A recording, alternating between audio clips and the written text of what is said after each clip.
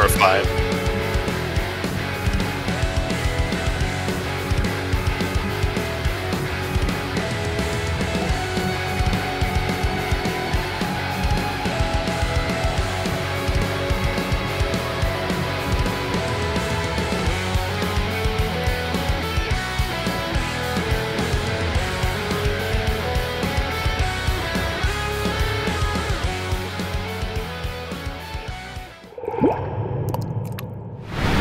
Welcome everybody to MogTalk, episode 255. Today's show is about Final Fantasy XIV PvP. If you haven't watched MogTalk before, it's about anything in the Final Fantasy XIV community, from Tugboat Racing to Savage Raiding. Hopefully I have the audio right, because it was a little bit goofy and you guys heard all of our secrets there probably. But before we get too much into this, I want to make sure we introduce all the guests here. And we're going to start with Plus. Plus, can you tell everybody who you are? Yeah, so my name is Plus1, and I've been organizing PvP tournaments in Final Fantasy XIV since 2017. I've been playing since 2015, got rank 1 in Light Party, won the 2016 Fan Festival Feast Tournament, and kind of after that experience, that's what kind of led me to want to create kind of community tournaments for this game, because I saw that Square Enix wasn't really doing too much with the mode at the time. And then that's kind of what prompted me to launch the Wolves Cup, which was a very high-level tournament at the end of Heavensward. And then we also had one at the end of Shadowbringers as well, kind of featuring the best players, the best teams. We had Suhr here. We had Next also compete in actually both the Heavensward Aether Cup and then the Shadowbringers Wolves Cup. Suhr actually won both of them on 2 different teams. So both these players here are literally, both of these other 2 players here are literally like 2 of the best players in the game, in my opinion, when it comes to PvP. So you'll definitely want to listen to what they have to say. But other than that, though, I'm currently running a tournament series called the Wolves League. It's actually going to be broadcasted right after this. Suhr here will also be competing in that. And then the Wolves League is just a 5-week-long kind of version of the Wolves Cup. So 16 round robin, then we do a 4-team double elimination. And it's going to be a lot of fun. Frost is going to be there commentating with me. So definitely tune into that. Yeah, first time commentating in like a very, very long time. Yes. So I'm excited to go up there, make a fool of myself, and get back into it. It'll be fun. Yeah. All right, next. This is your first time coming on the show. Tell everybody who you are. Hello. I am Nex. Man. Gamer. Sometimes I gamer so hard I get rank 1 or win tournaments. Okay. I mean, that's just fucking Suhr. Wait, why are you laughing? No, that's good. It's good. I'm glad you came on. You are very well known in the PvP community for being one of the best players out there. You know, maybe only person who could hold a candle to you would be Suhr here. Suhr, can you tell everybody who you are? hey, my name is Suhr. I've been PvPing since Season 1 in Feast. I played all 20 seasons. I was able to get top 10 in pretty much every single season and rank 1 8 times. I got 2nd place at FRC at FanFest, and I'm just really happy to be here on MogTalk. What's so funny, guys? Come on. Nothing, man. No, it's good, man. I am so glad you're on the show. You know, we haven't been able to get you to come on and be on cam before. This is the first time that we've seen you on cam, so this is actually really, really exciting for us. It's like a debut. We've never had that opportunity. And so thank you for doing that for us this time. I know it's a little bit awkward for you to come on. How do you feel your first time doing cam on MogTalk, Suhr? It's pretty liberating. It's really nice to be able to come out of my shell finally. Stop hiding behind my avatar and just show my true self. All right. I'll make it through this show. I swear to God, I'll do it. We'll make this happen. But that being said, That being said, I appreciate all of you guys coming on. Again, obviously, people who are extremely dedicated to PvP currently in Final Fantasy XIV, even over years and years and years. I mean, I think. Plus, how long have you been with PvP? 2015. 2015. Actually, in pre-season of season 1, Nex and I got put on the same light party team. So Nex and I actually go like way, way back. We both joined a PvP free company at the time. There were very few, but there was actually one on Gilgamesh at the time. This was like early 2016, and we've been playing together since then.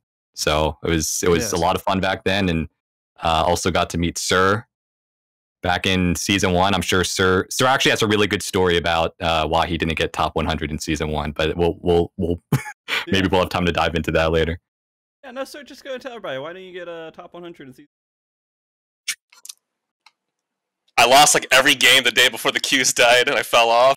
And then the mode didn't pop for like a month and a half afterwards because everyone decided to stop because the new patch came out. Suhr, how long have you been playing PvP? Since season 1, pre-season 1 of the feast. Of the feast. Of the feast. I played a little bit of like Wolf's Den, like the Fold, very briefly, but I wasn't really. I never really got into it. It was when Feast came out that I started PvPing like consistently. And next, you've been playing the longest, I guess, maybe? Everybody? Or no? Maybe. I don't know. I started playing when Seal Rock released in 3.0. Oh, didn't know. I think that was around the time I started too. Yeah, everyone knew Nex back then from Seal Rock. That That was the time. Yeah. Well, guys, if you haven't guessed, we have a lot of old PvP heads on the show today. Feast boomers. Feast boomers. As the people like to call them. Yeah. Including you, Frosty. Including you. I played a little bit as well. Not as hardcore as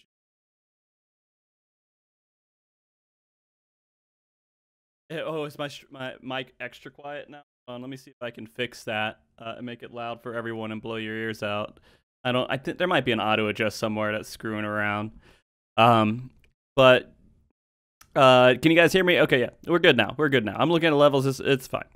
But yeah, no, I think we're going to give a little bit different of an opinion than a lot of the community has, because most of the community has pretty much just said PvP sucks for the last, I don't know, 7 years, right? And we're the crazy people who, for some reason, we may still say PvP sucks, but we still played it a lot. We still had a lot of fun with it. And now that the new mode is out, for you boomers, you old PvP players, what's your just initial thoughts on the new mode since we start playing this expansion? I think Suhr should actually answer that. I just want to clarify that out of all of us, Suhr has played solo queue the most. Like he plays a disgusting amount of solo queue. Like not even humanly possible amounts of solo queue. So he definitely has a lot of Yeah, I'm gonna let Suhr answer a lot of good opinions when it comes to this, I think. Okay, Suhr. Okay. So I'll preface everything I say like on this entire show by saying that I think Crystal Conflict is like a good mode. I think it has the potential to be a very good mode going forward. But I think the state of it right now, with just how the mode plays, how the job kits play, how everything interacts, how solo queue works, I really have a hard time saying it's good right now. I think it's in a pretty unhealthy state. It's in a very frustrating state to play if you want to, take ranked seriously in any sort of capacity. And I think it needs a lot of work from the dev team that I'm not sure they will be able to do in a reasonable amount of time. Okay, that's a huge statement to say. Mostly because most of the community that used to say PvP sucks now says PvP is great. But you're kind of like saying sort of the opposite. But you're saying this from perspective of someone who wants to like be very serious about it, right? Yeah, I think the best way for me to describe PvP right now is it feels like fast food. Like it feels good to eat short term. Like if you're craving it, you can eat it and you'll be fine. But you can't eat it for a month straight. You can't eat it for a year straight. It's gonna kill you. It's unhealthy. And so I think right now PvP just has a ton of issues on a variety of issues, and I think it needs a lot of work still. Okay. Plus, next, are you guys in the same boat here? Yeah, pretty much. I mean, everything he said is kind of true. Okay. Do you want to elaborate at all next? Elaborate? Yeah. I think we'll probably get like a little further into it later. Yeah. Okay. That's fair. We'll leave you at that next. Plus, you want to throw anything in there? Yeah, sure. So I think looking back at how Yoshi P described what the new PvP was going to be, like if we go all the way back, like even a year ago, and then leading into like October, November when they first announced it, they said this new PvP system was not going to be catered to any of the previous PvP players. Like it was kind of meant to be more appealing to a new crowd, to a new audience. And I think in that regard, they did succeed with creating a system that is more appealing. There's definitely a lot of things with the gameplay that rewards people who have not put in too much time into kind of learning the system, learning the game. You can kind of just go in there, you immediately see your adrenaline gauge start increasing, and then within 45 seconds, 60 seconds, you can press one button and like kill sometimes multiple people. Yeah. And it's very, as kind of Suhr said, it's very easy to kind of jump into, and it feels rewarding, like it feels good. Especially in my opinion, like I think the first impressions with the new PvP system is actually great, because I think like the first time you like go in, you realize how explosive it is. You can just kind of go in there, get kills, and like feel like you're really contributing a lot. But as one thing I kind of noticed, especially running the Wolves League, which we did, 5 weeks of high level light party, high level PvP back. This was May 14th to June 11th, I believe. And what we kind of noticed, especially from light party and coordinated play, is that you kind of hit a wall very, very quickly in terms of like what you can do and the strategies that can kind of be employed, simply because the game is so explosive now.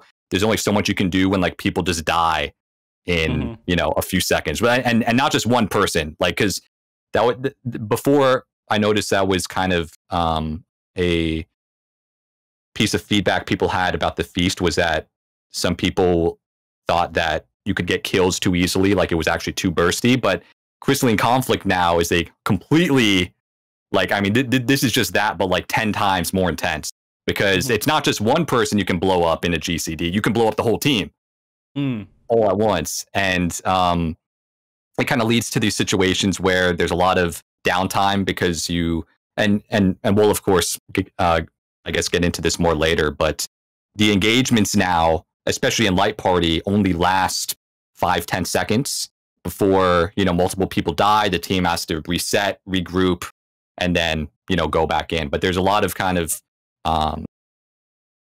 you kind of notice these patterns over time that makes the game feel a little bit stale after a while. I'm curious to see though with season 2 of the Wolves League how it's going to go. But those are kind of a summary of my initial impressions so far after what it's been like 3 months now. Yeah, 3 months. That sounds about right. Yeah. So I mean, yeah, that's crazy. I mean, we could talk about the high level play of Feast before, right? it was good, but I mean, was that not getting kind of stale and boring as well, or did we definitely prefer Feast high level in game with Light Party? Feast was definitely not perfect. I don't think anyone actually agreed that like Feast was a great mode. I think even any of us. The thing is, though, a lot of the criticism has been more about the gameplay than it is the mode. Like, I think Feast as a mode was perfectly fine. I think the actual gameplay and the combat system definitely had a lot of things that could have been improved on. So even with Crystalline Conflict, I actually don't think that Feast necessarily had to be replaced. More so the gameplay and the combat actually worked on. However, with that being said, I wouldn't... The current PvP system would not work in the Feast. Like, if they brought back the Feast right now, it would be a mess. Like, that, like, they should absolutely not do that. Right. Because it was kind of built with the old system in mind. But yeah, I don't know. I definitely don't think Feast was like perfect, but I think there were previous iterations of the Feast, not necessarily the 5.x iteration of it, but I think maybe the 4.x or especially the 3.x system of PvP, in my opinion, was definitely more.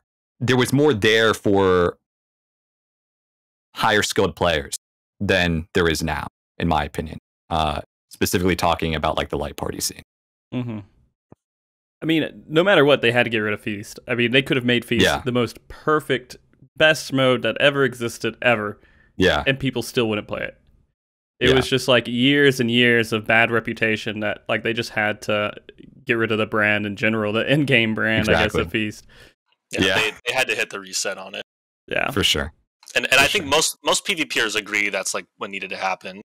Mm-hmm. But and like Plus said, you know, as a mode, you know, I think Feast was fine, and as a mode, I think Crystal Conflict is fine too. I think a lot of the issues come from the job kit design and how they all interact together, LB designs, and just how, in my opinion, shallow and like limited a lot of the job kits feel. With the old PvP systems, you could tell the developers put, you know, different avenues for bursting and protecting yourself into the job kits. And right now, I mean, it feels so... It's like almost too simple.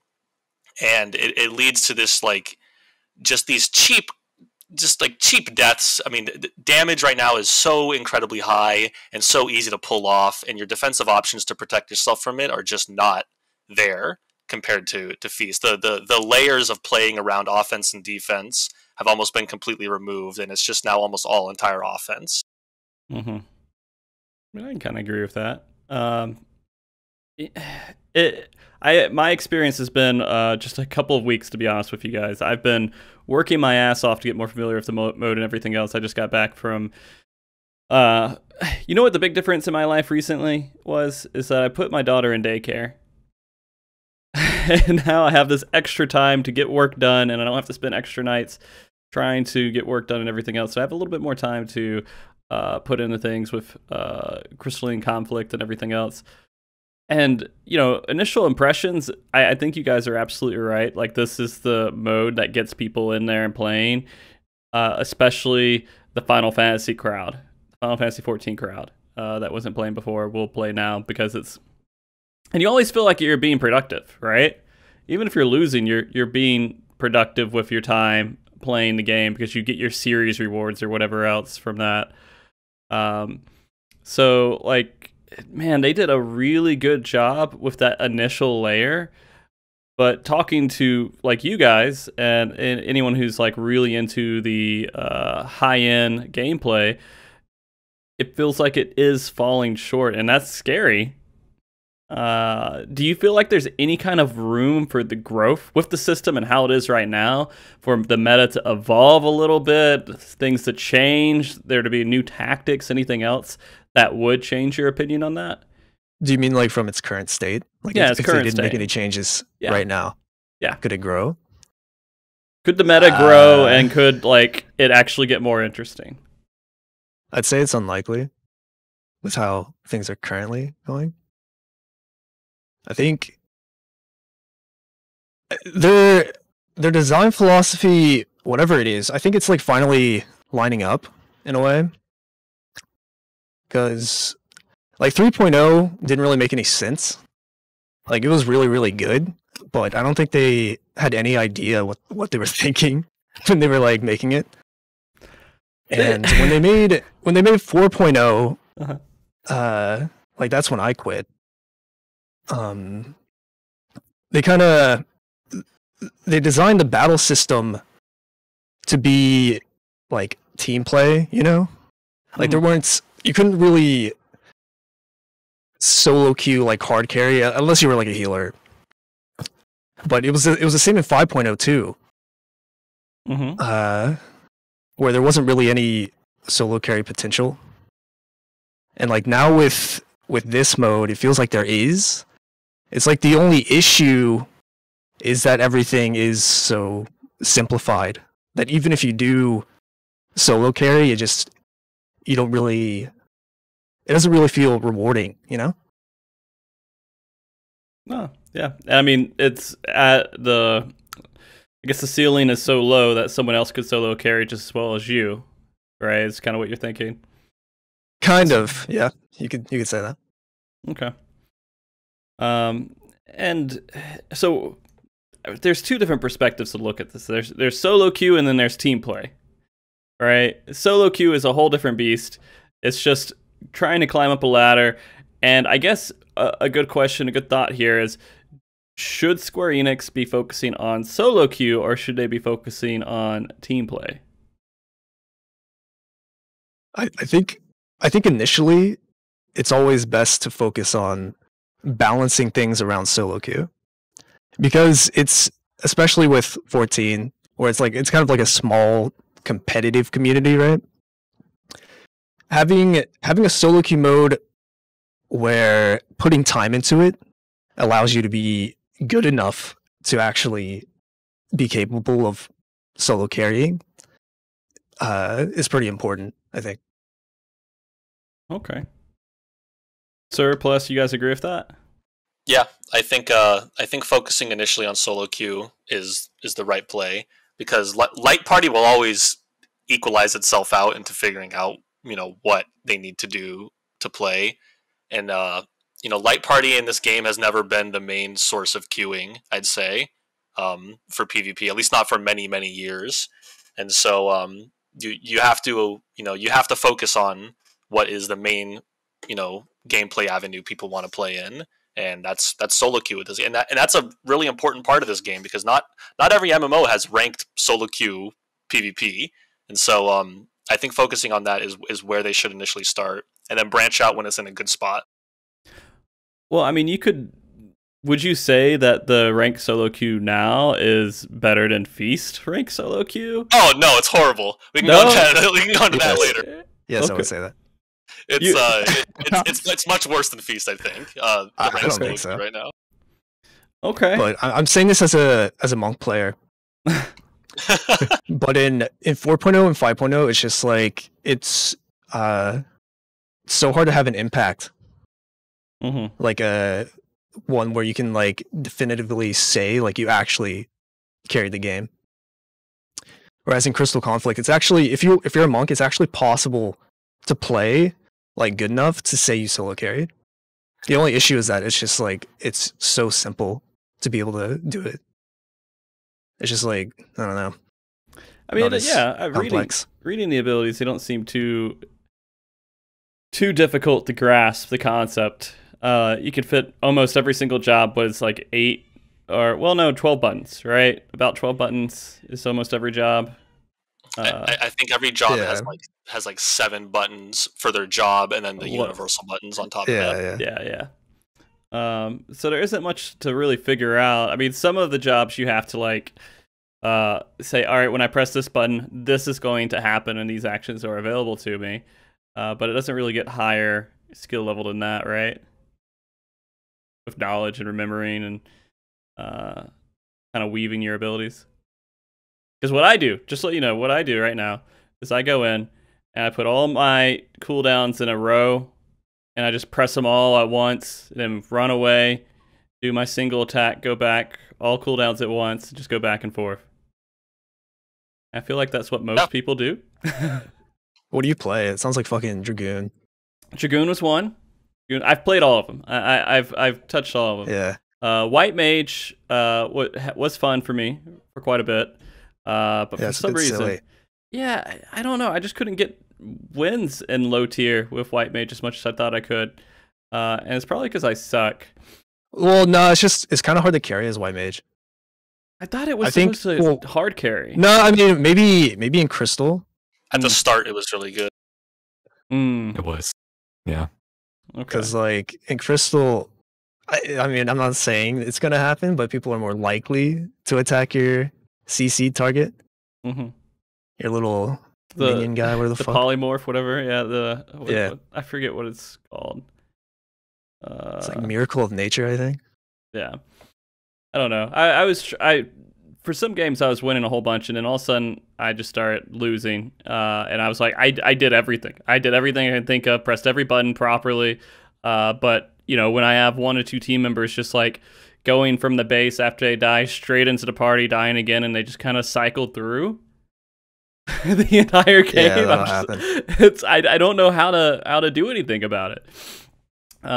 Because people can easily kill you. It's not even like any effort. What was it? I know at least Samurai, they have an ability. They press one button and they press their LB, and you're just dead. Literally nothing you can do. Yeah, well, you gotta watch it. You gotta watch that one. Samurai is really bad right now. Oh, is it? Just yeah, because I mean, as soon as people figure out their little one-shot thing, I mean, like all their damage is just cast. Like they have cast times. It's like really bad. Yeah, Samurai's like really, really bad, I think. Yeah. Okay. I think it's one of the prime examples of the job kits not being designed in the greatest way for some jobs. And I would say Samurai is probably the one job that needs like a rework the most in PvP.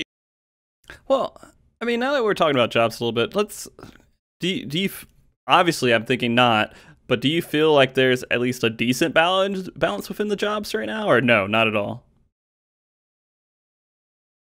For solo queue. It's not horrible. I'll say that. Like it could be way worse. And I think they did a pretty good job at the balance, considering how chaotic it is with 5 people. But I mean, it could definitely use some adjustments. I mean, how do you balance 19 jobs, right? I just don't see it ever really happening. Yeah, that was a concern going into the mode, that removing like set roles meant that there's no sort of baseline for each of the jobs to fit into. But at the same time, that was like a complaint of Feast, where we were like, well, all the jobs have like a 2000 potency burst and a whatever defensive.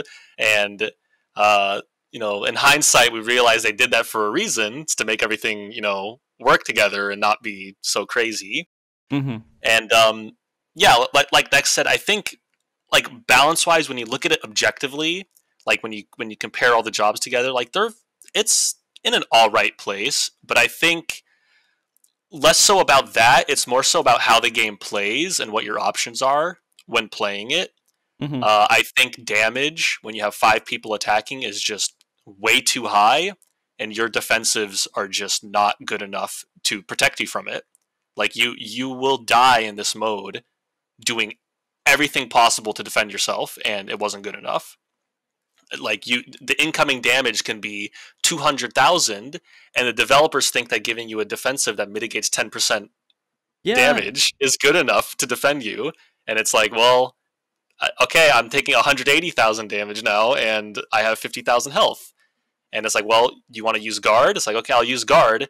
And half the jobs in the game have abilities that ignore guard, or go through guard, or break guard. And it's like, okay, well, I guess I just die then. There's nothing I can do.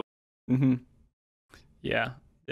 I mean, there's not. It's such a difficult situation. I mean, they could get it to the point of like saying, all right, well, if everybody uses their abilities to defend, and does it properly, you won't die. You can prevent whatever the most damaging ability is. But then at high level, how often are people going to die? Right? Is that going to be an issue, or would you prefer that? Because, I mean, Feast was kind of like that, right? Almost to a point to where if everybody used every single defensive they had correctly, most likely you wouldn't die.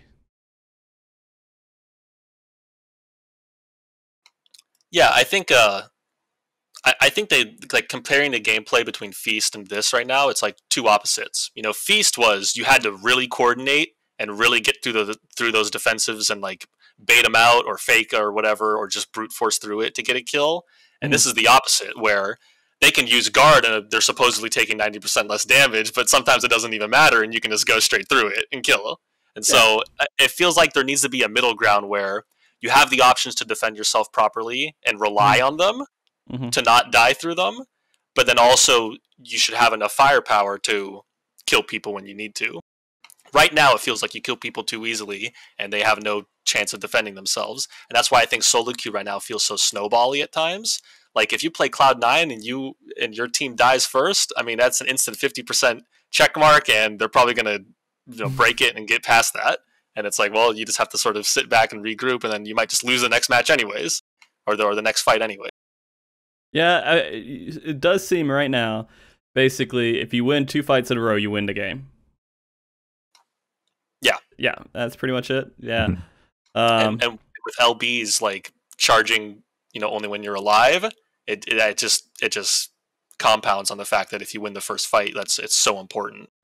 And I mean, I guess punishing the losing team is good. They have to make a comeback, but at the same time, with how powerful some of the LBs are, especially the 1-minute LBs, I mean, you could win the first fight, get to the checkpoint. By the time the enemy team regroups and comes in for the second fight, you have a massive advantage over them. And it sometimes it's just completely unwinnable for them. Yeah, no, that does seem like a huge snowball. So basically winning that first fight, even if you get back, I mean, they have to stand back until they get all their LBs to even like fight you at that point, I would assume, right? So they give you plenty of time, just kind of hang out on the crystal, and they can try to poke you and delay you and everything. I don't know. Plus, next, your thoughts on kind of the balance overall? I think all of this kind of comes back to them designing the system to be as appealing as possible for new players. And it's just a matter of this just not scaling well the higher up the skill level ladder you go. Because for new players, all of this that we're talking about is actually great, because you can go in there and kill people and like have a good time. It's just once you kind of start taking the mode more and more seriously, you kind of start to notice its flaws. But I'll be honest with you, I don't actually think the dev team who worked on this, I don't think what we're talking about, everything that we just talked about in the past 5-10 minutes, is their focus. I think their focus was more so to create a system that feels rewarding and fun for new players to just jump in. And I think, as I kind of said at the closer to the start of the show, I think they did succeed at that. But we're kind of at the point now where we're kind of putting it under a microscope and looking at it from the perspective of like the highest levels of play in both solo queue and light party, and like kind of noticing, okay, this doesn't always scale up in the most in the best way. So I guess I'll ask this then, and I'll ask this to Nex, just so I can get his mouth to move a little bit too. You guys won the Wolf's Cup here. What was your strategy on a high level play? What's your strategy to win? Well, I guess it kind of started. I mean, just like, because there's like a lot of things going on, like even outside of a match. Building. Are you like talk shitting? A team comp. Yes. Okay. Yes. Okay. I mean, like, I guess if you're in a match, it varies depending on which comp you're versing, but so you do have to pay attention to the comp of the other team to know how you kind of tackle them. Kind of, yeah. Well, there's like 2 comps basically where it's just like, well, I'll say 3. So you have a comp that like ours that just like fights literally 24/7 and is really good at like skirmishes. You have the wombo combo comp where it's just everyone LBs at the same time. And then you have like the healer comp that Diagnosis was running where they have Scholar Astro. Against wombo combo comps, you're just like using Monk LB to focus down their vital members that have LB up. Against our comp, it's just like you just fucking fight, hope to God you win. There's like outskilled. Against the healer comp, you just fucking run them down, just like constantly. I guess okay. These are extremely like simplified, but that's kind of like the idea behind trying to win. Okay. So basically, there's 3 different types of comps right now, high level play that people focus and try to work on. That we versed, yeah. Okay. What else besides the comps? And trying to outclass the comps. Do you engage first? Do you try to make sure that they try to get on the crystal first? What do you normally do? Is it just sitting there hoping that somebody makes a move? It depends on the positioning of the teams, whether you engage or not. If you have like Monk LB, or your team has more 60-second LBs, like you kind of want to drag it out as long as possible before you fight, just so you get those up prior to fighting, just have an advantage. Okay. Yeah. Suhr, does that kind of line up with your thought too, or do you have any other advice for like high level play things that you guys think about to try to win the match? Man, all I did was just cover Nex as we went into a fight, and I just made sure he didn't die. That's literally all I did. I was being selfish. It's just like if the monk dies early, it's pretty bad. Like especially if you're up against another monk, it's because it can snowball pretty badly.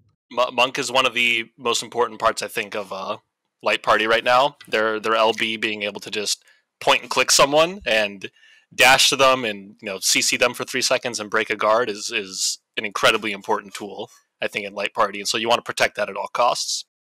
But I agree with Nex. The different sort of team archetypes that are around right now. I will say though that some jobs are like really influential in like how you want to fight a game, and I don't think in like a good way. Like if you're going against an Astro and they pull Spire first, you run away. You run back to your base and you wait it out, because engaging into a team with Spire is like just giving them a massive advantage over you. Yeah, they need to remove cards just completely. Yeah, because at least Spire. Like, so here's what they should do: is just make the cards a rotation instead of RNG. It should just be like starts out with Balance, goes to Ewer, goes to Spire, every single time. Okay. Because having an RNG is just so stupid. It's like when you're in a match and you have 2 Astros, it's like, okay, which one draws Spire? And it's like if one team draws Spire, the other one doesn't, the other team's just gonna fucking run away. I think that's what happened in one of our matches. If you actually want to win. Yeah, I think we kept drawing Ewer in one of our matches, and the enemy team kept drawing Balance and Spire, and we just ran away. You have to, because it's crazy. It's like the difference it makes is insane. Yeah. So real like, quick, Spire is just so stupid. Explain Spire. Oh, it's it fills people's LB bar. Your entire team, their LB bar fills quicker. And it only works if you're in combat. So at the start of the match, if there's 2 Astros, if one draws Spire and one doesn't, the team that doesn't draw Spire wants to disengage, wants to not even start fighting, because as soon as you start fighting, enemy team is going to pop Spire, and now their 60-second LBs turn into 45-second LBs or 30-second LBs. I don't know how much the LB charge is, but they're going to be able to have a way bigger power spike way earlier than you. And if you don't, for whatever reason, win that first fight, or it drags on, like, you will lose it. So I guess a question, this may be stupid, but if one person from your team engages and you're not like close enough, would you get the benefit from that? Like, would you be considered in combat? So do they have to all kind of stack up in order to get the benefit? I'm pretty sure it's a player by player basis. Okay. Like if like a scholar like dots you or something, it's only you. Like, I think you're the only one that's in combat technically. So basically, you pop it, everyone attacks it and runs back real quick, or something of that nature, gets in a better position afterwards, but everyone has to try to engage in some fashion, I guess. Yeah, I mean, you can't really run in and then like get your stuff in combat and then run away. It's kind of hard to do that just because there's so much CC in the game. True. Hey, all right. So we've been a little negative. I mean, we've said some positive stuff, but we've been a little bit negative towards the whole new mode, looking at like a high level part of it. What could make this into a more positive situation for you guys where you're like, man, this is the best Final Fantasy XIV PvP has ever been? What would they need to do to the mode? I think they need to just add job complexity. Just make it feel rewarding to execute your job properly. I think additional job actions for each of the jobs would do a pretty good job at increasing the sort of depth of each kit. Okay. I feel like the devs can trust the players to add 2 to 3 more buttons to each job, and have players not have a meltdown over jobs being too hard to play. I mean, there's only so much you can do designing the job for people who drool until the point where like it's going to start hurting your game. And I think right now jobs they're dangerously simple, I think, and I don't think it's good long term. Good stuff, I think, though, are like the LBs and like just like the unique job abilities in each of the kits. Like there are some really cool like unique PvP only abilities, and I think those do a really good job at like leaning into the class fantasy for some jobs, leading into their sort of identity. I think that's a really good thing, and I think some of the LBs are fantastic for that. The power levels of them is to be debated, but I think you can't argue that the job kits are all unique in their own ways, and they all lean into what it means to be, a black mage or a warrior or whatever. I think they really did a good job there, but I think there does need to be more job complexity, better defensive options, and just more buttons in general, just to add depth. You don't think that's going to make it too lopsided or crazy for new players getting into the mode? Possibly, but at the same time, if you're just pressing one button to kill someone, I mean, where's the long-term fun in that? Where do you derive enjoyment out of that months down the line? There needs to be depth here for people to sink their teeth into and to want to try and be good at. And right now, I think that a lot of people are playing right now just to like kill time and stuff. I don't think anyone's really looking at this mode right now saying, I want to dedicate my time to this to be the best Crystal Conflict player I can be. Because let's see, like that's the reaction. It's not there for people who think like that. And so I think that just 1 to 2 more buttons would still keep these job kits pretty trimmed down and pretty easy to understand. But I mean, just by adding those, you could add a lot of depth to this mode. And I think that's what needs to be, needs to be done. You can still appeal to casual players, and they'll still be able to play and then play this mode. It's very easy for them to jump into, but there's got to be something there for higher end players, I think. Okay. if they want to take it to like an esports level or like have tournaments and do stuff like that, they need to add a little bit more. What about? Go ahead.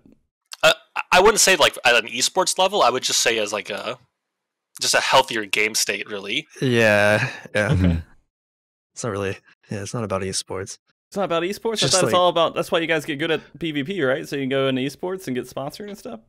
Totally, dude. Dude, we played. No, I mean, at least for me. For me. Okay. Like, I played the game because, I mean, in 3.0 at least, I played it because it was like, I just had fun. It was like really, really fun. It was like a really good time. Yeah. I don't know.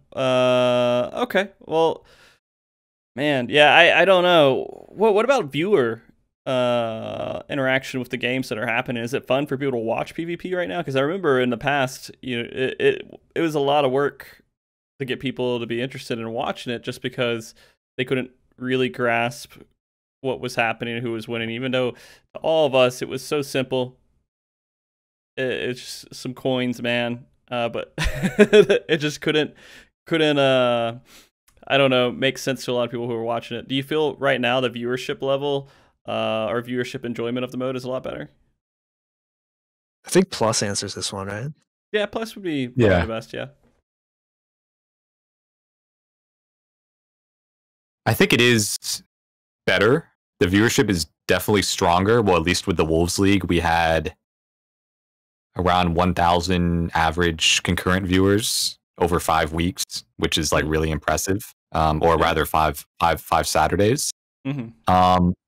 It's definitely a lot easier to watch than Feast because, and I know I remember you saying this on numerous occasions, Frosty, how you thought that the Feast definitely had a bit of a learning curve for some people to kind of understand what was going on because people had trouble grasping the concept of like medals, and you know, when you die, you lose half of your medal count, and then I made a whole fucking video, man. Yeah. A whole video to play at the beginning of every single match that we were commentating. So yeah. Yeah. Back in the FRC too, they played that officially. Yeah. At the fan festivals. They did it at the JP crazy. one too, which was really intense for me. And I was just like, yeah. Did they? So what they did is they took they took the video, and I gave them all the video files for it, and then they put Japanese text on the screen, and then who was it? His name started with an M. I forgot his. Is it I can't remember. Moriguchi? Yeah, Moriguchi, I think. He was on stage, and he basically read the script of what I said, but in Japanese, over the video, explaining the mode as they were showing that video. Oh, wow. And that felt weird. And they put my face on the screen on the whatever that they had above the stage, saying, "Oh yeah, so and so made this video." I'm like, I made this in like an hour. And, like, this was one of the least impressive things I think I've ever done. But for some reason, it just kept going. And I appreciate him doing it, but yeah, it was a little bit unreal. Mm-hmm. But yeah, no, I did that, and it just was one of those things where even when we're at the big stage event stuff, you still have to re-explain the mode because just not enough people, even who care about Final Fantasy XIV, knew what Feast was and what mattered in the match. But here, you could just jump in and see it, right? It's not something that is... I mean, there's some aspects to it that you would have to explain, but the goal and the concept of it is pretty straightforward. Yeah, the concept's very easy to understand. I think for longer term viewers, one thing I noticed also just from feedback is like also the viewers of the league kind of noticed the same repetitive strategies being used as I have and as the other commentators and players have noticed too, which is, you know, like people just keep using the same strategies. Like they've seen it once before. They've like, once you've seen it once, you've seen it all type of thing. Especially with, you know, what Nex and Suhr mentioned before with like Astro LB and like holding back at the start of the match, intentionally not going in because, and this is something that they absolutely have to change, but the fact that LB generation happens outside of combat means that you can literally just stall the entire start of the match until your entire team has LB. And then you go in and, you know, literally just blow up the team. I mean, technically both teams can do that, and it's just absolute mess when that happens, because there's just deaths happening like left and right. But that's something that, for example, we saw happen multiple times throughout the season. Like teams intentionally stalling at the start, teams trying to make use of Monk LB, as Suhr said too. It's like a one shot pretty much. So like the second you see a Monk have LB, someone on the enemy team is gonna die. And it's just kind of stuff like that, combined with, because the gameplay is so fast and because people die so quickly, as a commentator as well, there's not that much you can actually commentate on in real time, because like people literally just die instantly. So like with the Feast, for example, in my opinion, I actually think the Feast was much better from a commentator's point of view, because the battles were actually drawn out. People didn't just like die instantly. Like you kind of were able to map out how a death happened in real time. Whereas in CC, because people die so quickly, because an entire team can die so quickly, you can't really, there's not really that much to comment on, because a lot of it is just so simple, right? It's just like everyone just pressed one button at the same time, the entire enemy team blew up, and that's just like the way it is. So kind of the same, I think from a viewer point of view, it's kind of the same thing you experience as a player, right? Where at first it's a lot of fun, because it just seems so explosive. It's like, oh my God, like this guy just blew up, or like he just used Samurai LB and he killed like 4 people. Oh, they comboed the Dancer LB with the Dragoon LB and they just wiped the enemy team. I think like when you see that at first, it's like, wow, like this is actually really cool. Because it's really fun and it's explosive. But after you kind of watch it week after week after week, you start to kind of notice some of these patterns, and it's not as exciting anymore. I still want to have an open mind, because we're starting season 2 today. Yeah. In 2 hours. But so we'll see if maybe teams have come up with some interesting new strategies. But yeah, those are kind of my thoughts now. Yeah, when we were doing commentary for Feast, and I mean, we put a lot of work into it. We put like months of just trying to analyze and figure out like what the best way to commentate it would be and everything else. And we were able, to a point, right, to say, all right, well, we can see they put these debuffs up, they got these things going on, and you can kind of analyze it. But it was sometimes it was hard, because like both teams were trying to kill each other at the same time. And just like you could catch one that they're targeting, but then someone on the other team dies like immediately, and you're like, oh, I didn't even catch it. But now it seems like you don't even think about it. It's not even worth trying to analyze.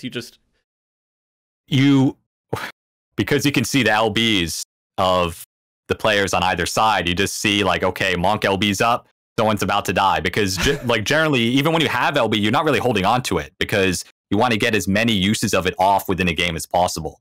So like this, usually more often than not, and I'm sure like Next and Suhr can also commentate, can also comment on this, but generally you're not really holding on to LBs. Like you generally, you want to use it as fast as possible. So usually when you see a team stacked on LBs, or one player with an LB, like someone on the enemy team is probably going to die. And it's a lot more telegraphed now, to where, at least in my opinion, it's a lot more telegraphed, to where you kind of know what's going to happen next. Okay. Next, Suhr, you guys, that makes sense to both of you? Any different thoughts? I mean, I guess it sounds like you guys just want more focus on a neutral game. I don't know if that makes sense. Is that familiar? In terms of like LBs, I think, I mean, like when you're looking at the enemy team and you're watching their LBs, do you guys play differently? Do you expect different things? Like you see a Monk has an LB, you're like, okay, well, who are they going to pick to die? And then how to recover from that? Like what's going through your head when you're watching LBs? Or do you not watch them at all? You're just like, well, no, you always watch them no matter what. I mean, yeah, it just depends on the game state, who has LB and all that stuff. Sometimes, I mean, if the Monk has LB, you kind of just have to let them do whatever the fuck they're doing and try and focus someone else on their team so they can't like follow up. It just depends. depends on what's going on. Okay. Yeah. So, I think what Plus said is mostly true. There are some jobs that have LBs that you want to use at the right moment rather than immediately. Like I can say Sage and Paladin are two jobs where you want to hold your LB for a good moment to use it. You don't want to pop your Paladin LB when no one's around because you're not going to give them the buff. Sage LB is a really good team fight LB. But those are also those are 2-minute LBs. Those are like the big ones that you have to wait a really long time for, and you don't have the liberty of being able to use them whenever you want. And I think that's like a balance issue. The really long LBs, some of them aren't as impactful immediately, like some of the 60-second LBs are. And so you're forced to try and use them at the best moment rather than being able to use them whenever you want to do whatever you want. Yeah, and that means like Paladin gets 1 LB a match, right? Depending on how much you're dying, yeah. I mean, I've had matches where you just die as a Paladin because of cover, and I get 1 LB with 45 seconds in the match remaining because I've just been dead, the entire time, and just a lot of times nothing you can even do about it. Mm-hmm. But if it means that other people on your team are living and they'll be able to use their LBs more, then that's cool by me, I guess. But it doesn't feel good to have like 1 LB in a match, to have to try and use it like the perfect moment. I gotcha. Yeah. Oh, by the way, I didn't tell you guys this at all. We do ad breaks here on MogTalk now. Oh. Yeah. Every hour or so, due to the Twitch incentive program and everything. I should have told you guys before the show about that. But I figured this was a good time to do it. I'm so sorry I didn't bring it up before the show. But it'll give us a second to kind of regroup and continue on. So guys, all hang on 1 second. We're gonna take a quick break for the Twitch Avenue stuff, or Twitch ad revenue stuff. So hang tight. I'm gonna make sure I mute it properly this time. Hold on 1 second.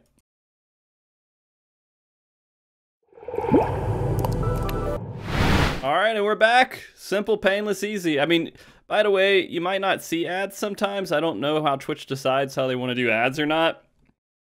But that way you see music, or not see music. You see music depending on what you took today. But likely you just heard some music there for a bit. What's going on here? I don't know. I don't know. And so we had our super secret conversation you guys will never know about. But I think that really important details. Yeah. So Chris, man, I hate that name, dude. I that's just a random tangent. Crystalline Conflict. Feast was just like feast. You just say it. Feast. Crystalline Conflict. Then you say CC'd and you're like, you're talking about crowd control? Because that's abbreviations are taken. You remember how many times I messed up in the last MogTalk in like November? It was Crystal Capture. That's so much Crystal Capture. That is better, actually. Capture. Yeah, I'm telling you, dude. You kind of just say capture, right? Yeah. I think it actually makes more sense for like the game mode too. It does. True. It's more descriptive.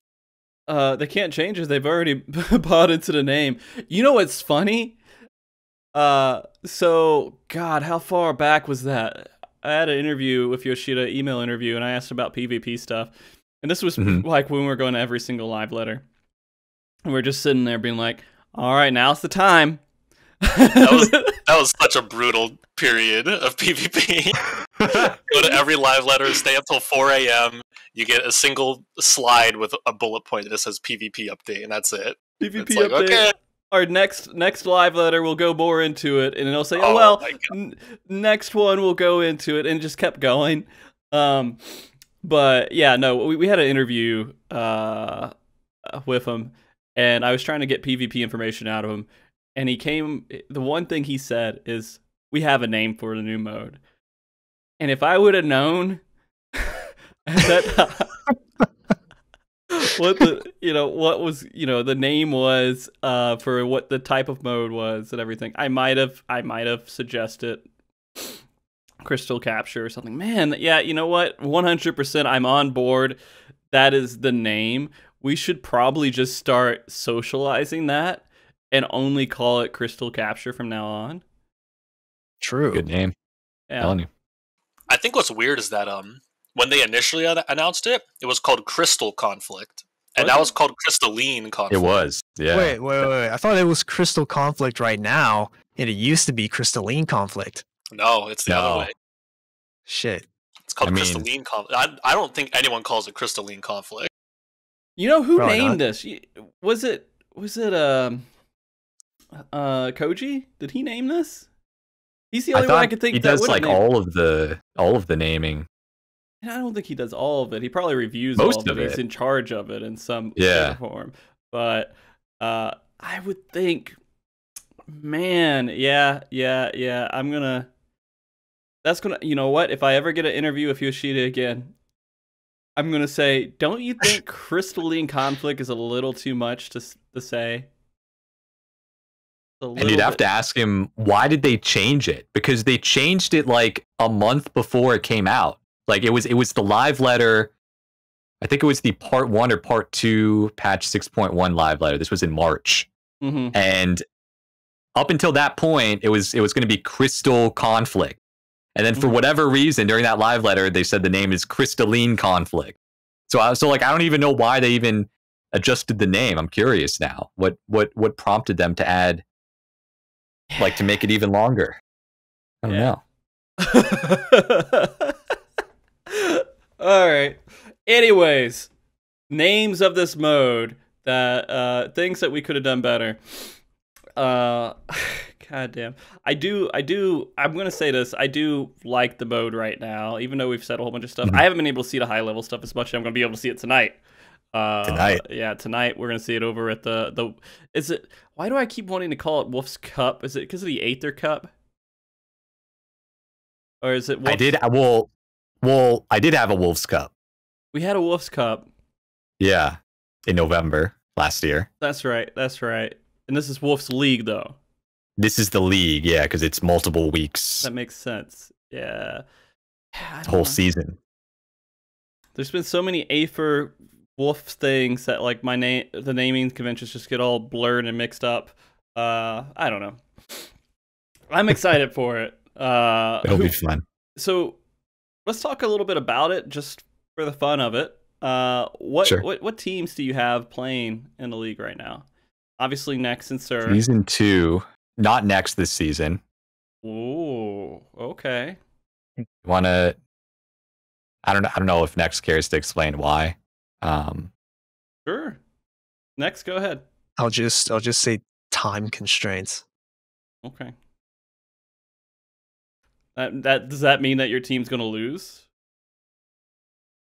Well, they kind of as soon as I said I wasn't playing, they kind of all pulled out. So you guys did the whole like the Japanese raid team thing where you just completely just been disbanded.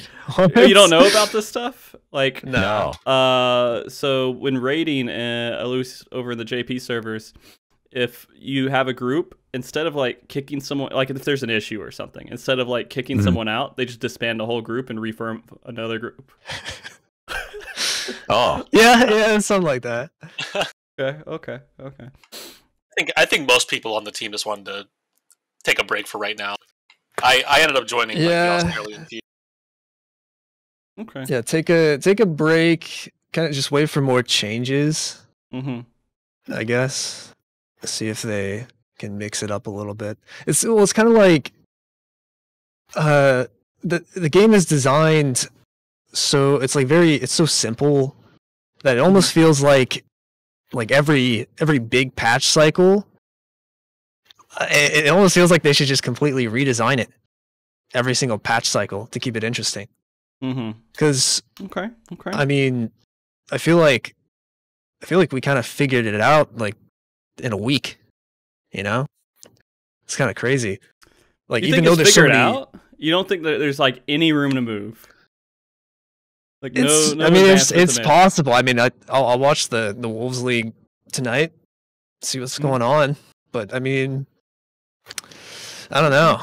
It's kind of. I guess it is kind of hard to say, but Okay. I wish if they're gonna make it like this, it'd be nice if they have more changes, like more frequent changes, to keep it interesting. But that's just me, obviously. I mean, we already are triple the maps we had before. That's like a huge variety and change that we're starting to experience. And no one wants to play on one of them. Is it the wind one? Is that the one we're talking about? Yeah. Yes. I mean, it's kind of ridiculous, isn't it? I mean, have you ever seen anything like that in a video game, dude? Where it just like I've never played like a video game that's like PvP or whatever, and it has a mechanic where everybody in the game loses 60% of their HP for no reason. It's kind of crazy. I love it. I really do. I think that it's something you have to think about. It's something that makes like the engagement a little bit different, right? It's not just the exact same thing on a different looking map. And so I guess I like it. I mean, obviously you can use guard or whatever, but it's like then you don't have guard. Yeah, it just seems it's so crazy, man. It's just so much damage. Yeah, I think I don't know. I haven't seen that. I know WoW. I haven't kept up with a lot of WoW PvP stuff, but I know back in the day when they were doing a lot of the arena stuff and everything, they had some maps that did some funny, goofy stuff. But I don't think they had anything like this, right? It's crazy. Nah, it's pretty extreme. If it was like 30% of your HP, sure. And then the tornadoes spawn afterwards. Dude, the tornadoes are bullshit, man. Trying to like potion back up after it's ridiculous. The tornado comes to knock you out. Dude, it goes through guard, and like it does like 15,000 damage. Yeah. So let me. I'll tell you one thing I like about it. And I mean, I haven't been playing obviously as long as you guys have with this new mode, but like when you're thrown up into the air, you get to take a second, right? And just think. And you're like looking at everyone's health pools. You're looking at what needs to happen as soon as everyone hits the ground. You're having a second of just like, all right, I need to prep for exactly what needs to happen as soon as we all hit the ground. Thinking about that Dragoon LB that's about to hit you for 37,000 damage. Instantly kill you. There's another issue with the map in that you can get server ticked out of like catching the feather in the air. Like you can run to the safe zone. Oh yeah. And you'll get knocked up and you'll be right on top of it, but the server's like, nah, you didn't make it in time, even though you did on your screen. And so you see your character fly through the feather, and then you don't pick it up, and you fall back on the ground, you take the damage, and then you probably die. I mean, that's just Final Fantasy 14 PvP, dude. True. Yeah. which I guess you can say is another issue. Why do they keep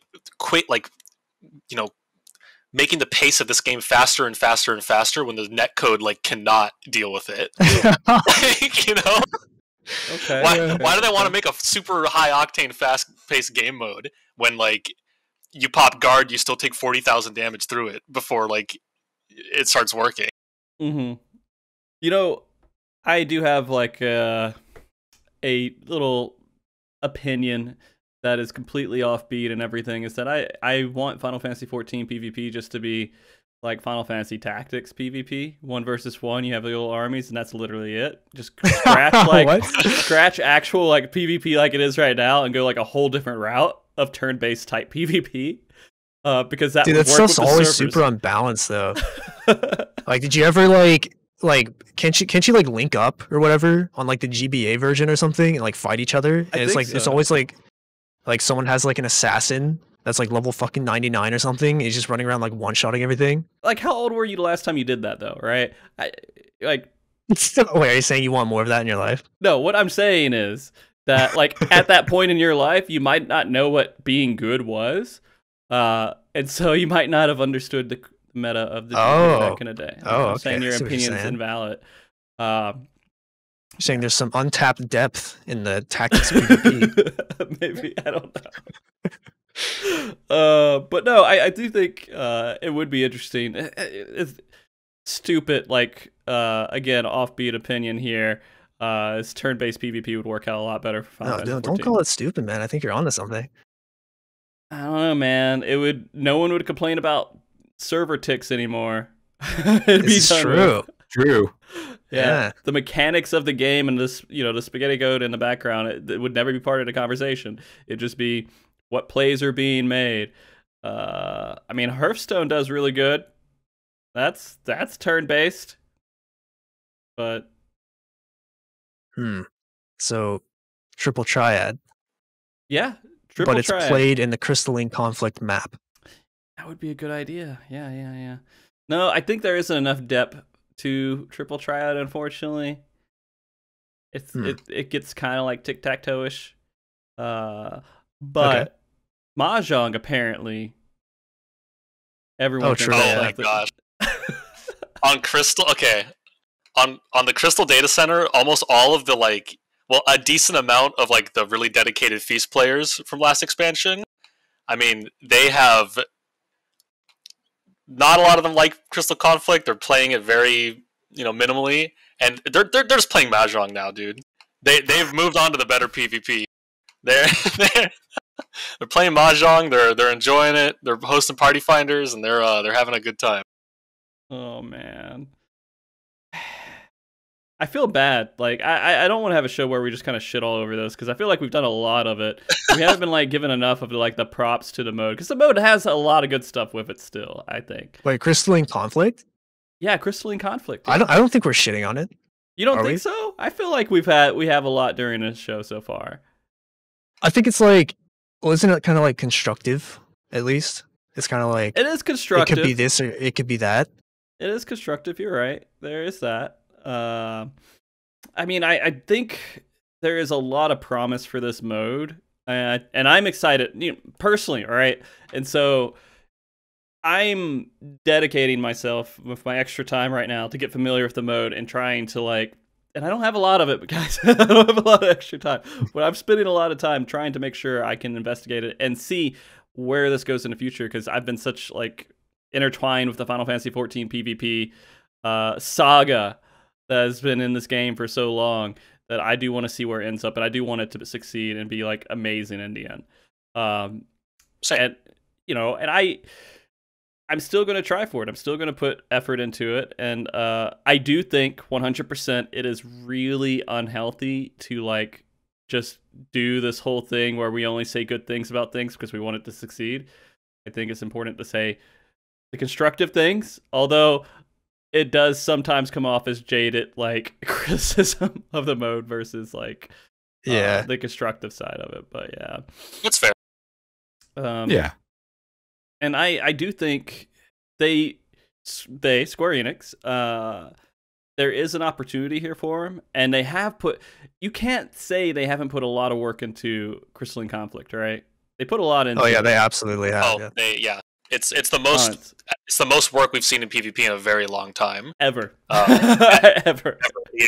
I mean, yeah. I when they first announced it, I was honestly shocked at how much stuff it was launching with. Yeah. I mean, they really did put a lot of effort into it, and like I said at the start of the podcast, I mean, I don't think the mode is bad. I really don't. I think it's a good mode. There just needs to be work, I think, on the job kit side to make playing the mode a healthier experience. Mm-hmm. Yeah, and I think so. And they have the beginning figured out. And I think this is something that actually it would make sense to me, is that they're capturing a lot of the community interest right now. There's a lot of people wanting to play it. I queue up. It takes me 2 seconds to queue up. Do you know how great that feels, man? It's one of the best parts. 20 yeah, I think Suhr loves that.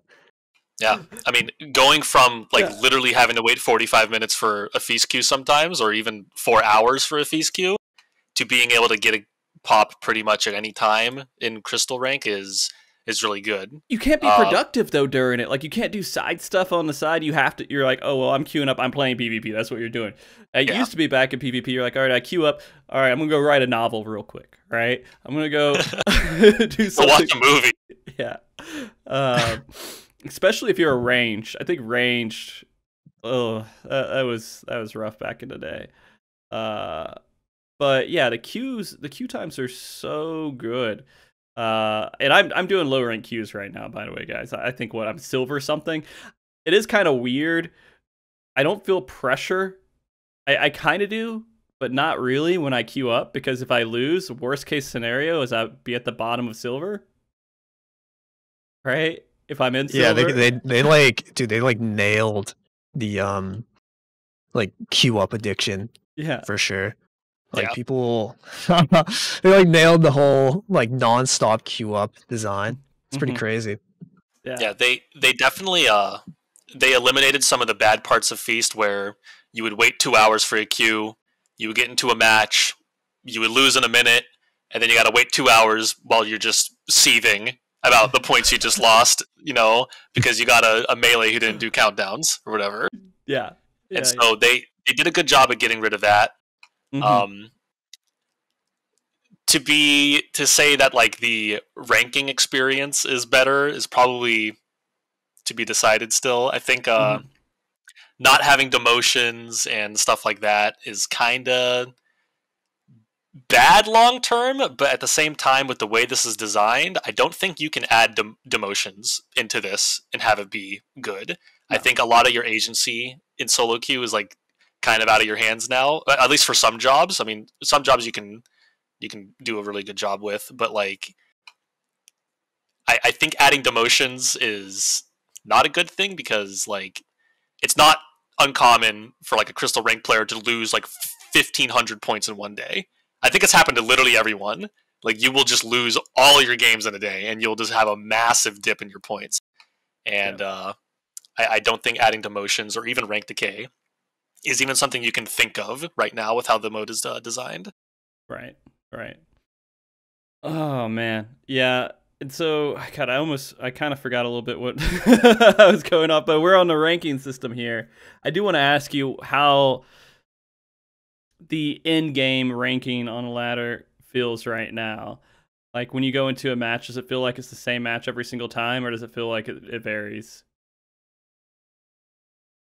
I guess from my experience, it varies a lot.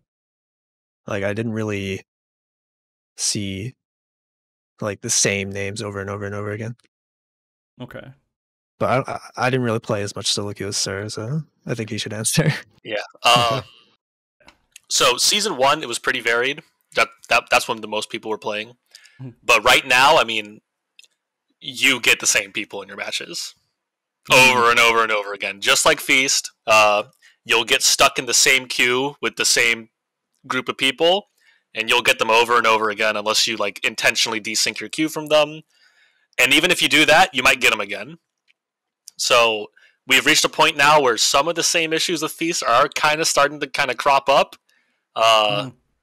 And we have to see what happens moving forward. I know that they said in the live letter that they're planning on making it so you can't like get synced up or whatever in your queues. But I don't know how that's going to work if there's only 10 people in queue, because we've reached that point a couple times on Crystal. I know, like at nighttime, where there's only 10 people that can pop the queue, and you're just going to get them over and over again. Yeah. And so I don't know how a system like that would work, having it so you can't get matched up with people if those are the only people in queue. Is it just going to like kill the queue earlier than it needs to, or what? Good thought. Plus, you have any thoughts on it?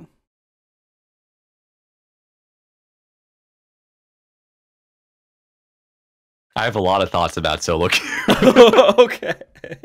All right. Although it might go down a different avenue than the current discussion. Okay, that's fine. Yeah. So I don't know if you want to ask next first. Well, next, he already answered really on that. Okay. Okay. Yeah, nothing more. Nothing really too much. I don't think next, right? I don't think so. It was just about if you're seeing like the same people over and over again, right? Oh my god, you almost said fucking. Oh, Jesus Christ, that would have been so rough. All right. Yeah. Trying to save everyone's ears. Appreciate it.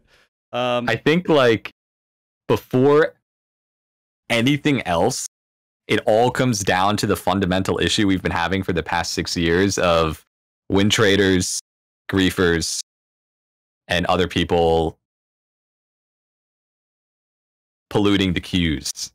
Because and like Suhr can also probably comment. Well, maybe not specifically Suhr, but just in general, there was an issue in season 1 where a couple of the data centers, I won't say specifically which ones, but a couple of the data centers, the rank 1 players who got there did not get there legitimately. So Wait, this is an issue. Season 1 of Feast or Crystal Conflict? Season 1 of Crystalline Conflict. Oh shit. So this is still like an ongoing issue, and I think like at the very basic level, that's something that they absolutely need to address before like anything else. Because if even with the current system, people are still finding ways to exploit it without punishment. Wait, like they like actually got rank 1? Yes. The win traders? Yeah. What the fuck? Yeah. I would even go to say that it's much easier to cheat in this mode than it was in Feast. It's actually much easier to. I thought they were like banning win traders. It's the same thing every time they ban one person. Everyone congratulates Square Enix on doing a good job, the and thing it's is, business as usual after that. The problem is the player who got banned, because there was, again, I won't say specific names or like which data center, but there was a player who was rank 1 on a data center who got banned. But the reason they got banned was not for win trading. It was because in the game, they said in game that something about selling their account, and that, you know, was what triggered the ban. It wasn't even the win trade itself. It wasn't even the win trading activity itself, even though there were countless people reporting it. So that's just something like, I think even before they even touch the matchmaking or anything else, that's just something that just has to be addressed. You know what I'm saying? Because that's, at the end of the day, that's really what turns off a lot of the players that are really putting the hours, putting in the time to, you know, try to climb, is when they encounter other players that are bypassing them illegitimately, and it feels bad. You know what I'm saying? Like it never feels good to have that happen, and this is something that unfortunately players are still dealing with. And this is something I noticed, especially too. I'm a part of staff I'm a staff member on PvP Revival, which is a great Discord for especially for like new players coming into PvP. But as a staff member, I usually see all the tickets come in, and so many of the tickets are like win trading, griefing, all this stuff. And it's usually repeat offenders because unfortunately the players aren't getting any action taken against them. And that's leading to more players thinking that they can do the same thing without punishment. But it's one of those things where like, even if Square Enix doesn't locate every single person who's win traded or who is win trading and bans them, it doesn't even need to be to that extent, you know? Just sending the message out there, banning like, I don't know, a couple of the main offenders would do so much to discourage other people who either are doing the same thing or who may be thinking of doing the same thing. It would discourage them enough to stop doing it. At least a lot of them. Some of them don't care if they get banned, but a lot of them put a lot of time into their accounts. And the thought of their accounts getting terminated, they wouldn't want that to happen.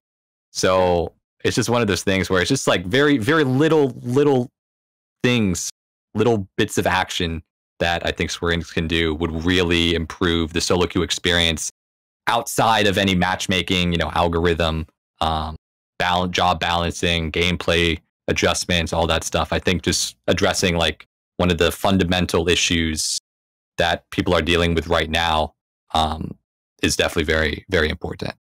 Okay. I think there's another issue with the mode where, unlike Feast, where in a diamond match, I mean, when you got into a diamond match in Feast, it felt like a game. Even if you lost terribly, like the flow of the game was still there. But in Crystal Conflict, I mean, it is so hard to tell even if someone's like just intentionally trying to run it down and lose the game, or they're just having a bad match. It's almost impossible to tell if someone's like griefing now or if they're just playing bad. And I think that makes the whole situation worse because now you can't even tell if someone is just intentionally trying to throw your game or they're just having, you know, a terrible day. The varying quality of matches in Crystal is it's wild, honestly. And I think that just makes it harder to punish people who are, bad actors, because there's no definitive proof now that you can really point to be like, this isn't legitimate play, unless they're like literally doing 0 damage, 0 healing. But even then, like, I've seen ranked games where someone does like less than 50,000 damage because they just get blown up over and over and over again, and it's not most their matches. fault. Yeah. Oh.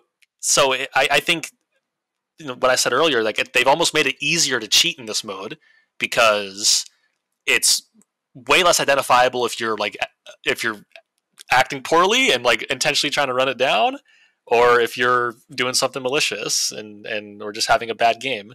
So that's. Sorry, go ahead. No, someone's saying plus. Oh, plus is mic. I don't know why. The bass. Is my volume too loud compared to other people? No, your volume's about the same. I think it sounds fine. Yeah. That's fine. Okay. Yeah, I have you guys all capping and hitting right for the red, so it's not getting into red. So you're all hitting around the same points. Now Plus is going to go listen to the channel and try to analyze, and then like. So his base is good. Good. Okay. Well, for me it is. I'm not actually adding anything. Just the voice. The voice, man. But that being said, yeah, no, Suhr, sorry to interrupt you. I was just trying to keep up with that. That's it. I mean, I think if bad actors want to be bad actors, I think they can in this mode, and they can do it easier than Feast.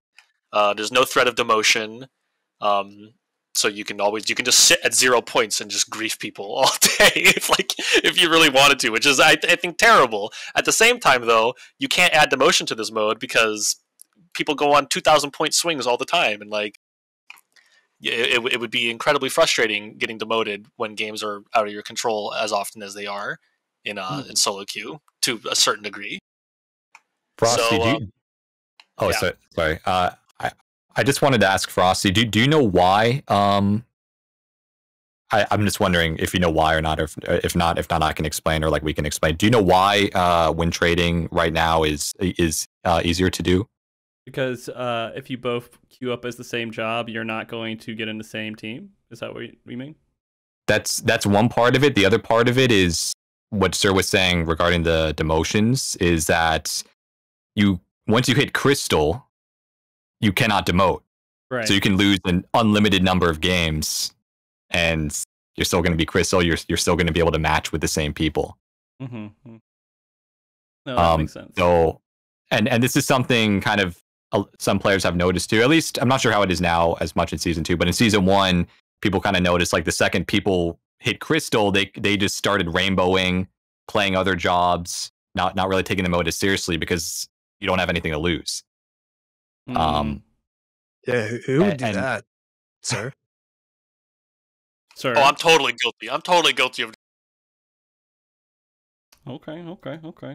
Yeah, so that's also a thing with, griefers and like other things too, is, unfortunately, because you can't demote, they can just keep doing it because they're not going to lose rating, and unfortunately the level of moderation, in my opinion, is not where it should be to, I mean, that's not an opinion, that's a straight fact. Yeah. I'm just trying to be nice. We saw that all throughout Feast. Yeah. The moderation is not there. Yeah. So that's something that I still think is just such a big factor. I remember we talked about it in like the previous MogTalks too, but it's like, if Square Enix does want to take the mode seriously, this is absolutely something they need to like dive headfirst in, trying to tackle. Again, it doesn't have to be anything sweeping, but even just, getting rid of one or two of the big offenders just to send a message that stuff like this isn't okay is really important. And we've seen that being an effective strategy they've used in the past. I think we noticed that with, for example, well, this isn't really like apples to apples here, but if you look at like the character portrait situation where people were doing not safe for work character portraits, a few people got banned. People got the message, wait a minute, I don't want to be banned. Let me stop doing that. And then, you know, people stopped doing it. Yeah. No, and so, I think kind of what ties into all this too is that people are actually kind of afraid of those bans. There's just some people who won't be, right? yeah.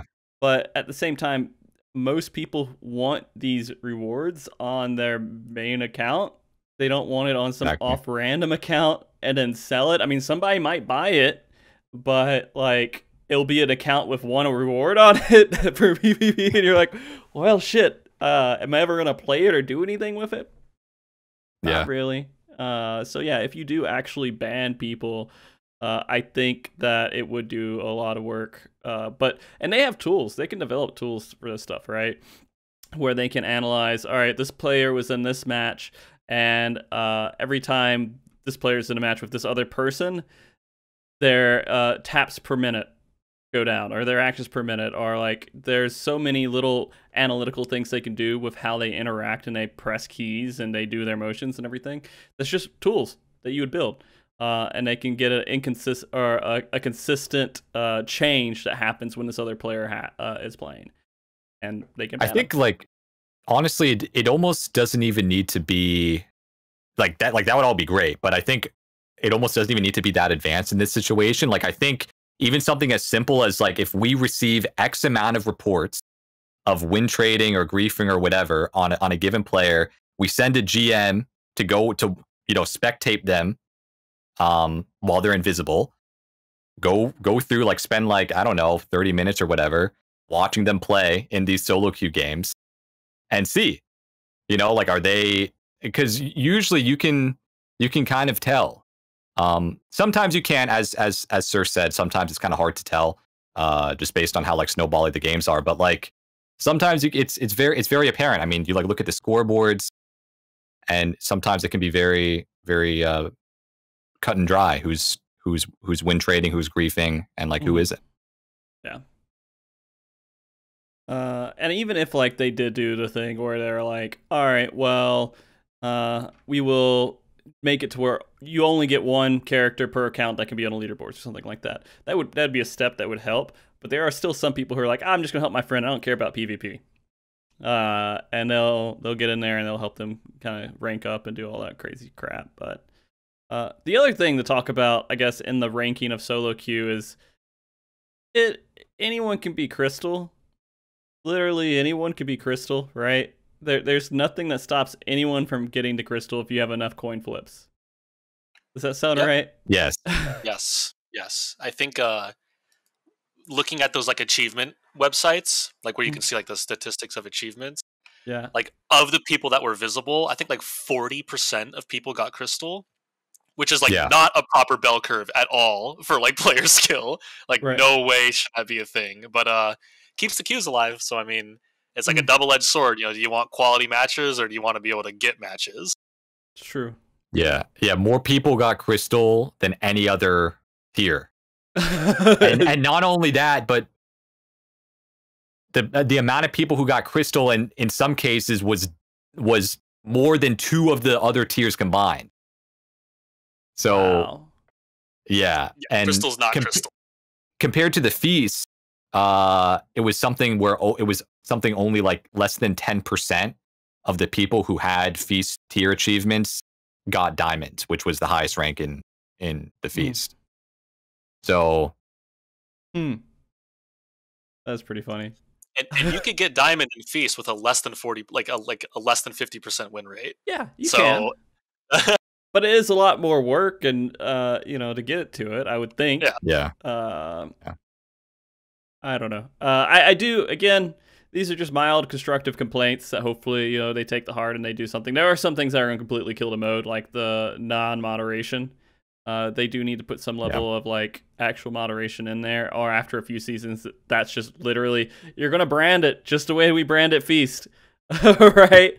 The mode is, you might not be able to say it, but you'll know it. Crystalline Conflict. Yeah, you'll be able to relate it to just win trading and everything else. And that's, I'm going to be honest, when you come out with a new PvP mode, people are going to be able to take advantage of all the little gimmicks and crap. So it's one of those things to where they're still in a good spot. They just gotta start taking action, and we'll see if they do. You know, in these upcoming seasons and everything else. Jesus Christ, all those caps locks, man. Well, I think that's a good point. I mean, he's talking about rewards. We can maybe talk about rewards. Sure. Yeah, you know what? Just because this guy put all caps lock, we're going to talk about rewards here. So let's talk about the rewards and how they are in the game right now. Who wants to start that off? I can start. Okay. I might be the most constructive, maybe. So first of all, I would like to say, because someone mentioned, I think it was you, Frosty, earlier today, who mentioned about the PvP series, which is different than the season, but the PvP series where you have that like battle pass, and you know it's like you're working towards that.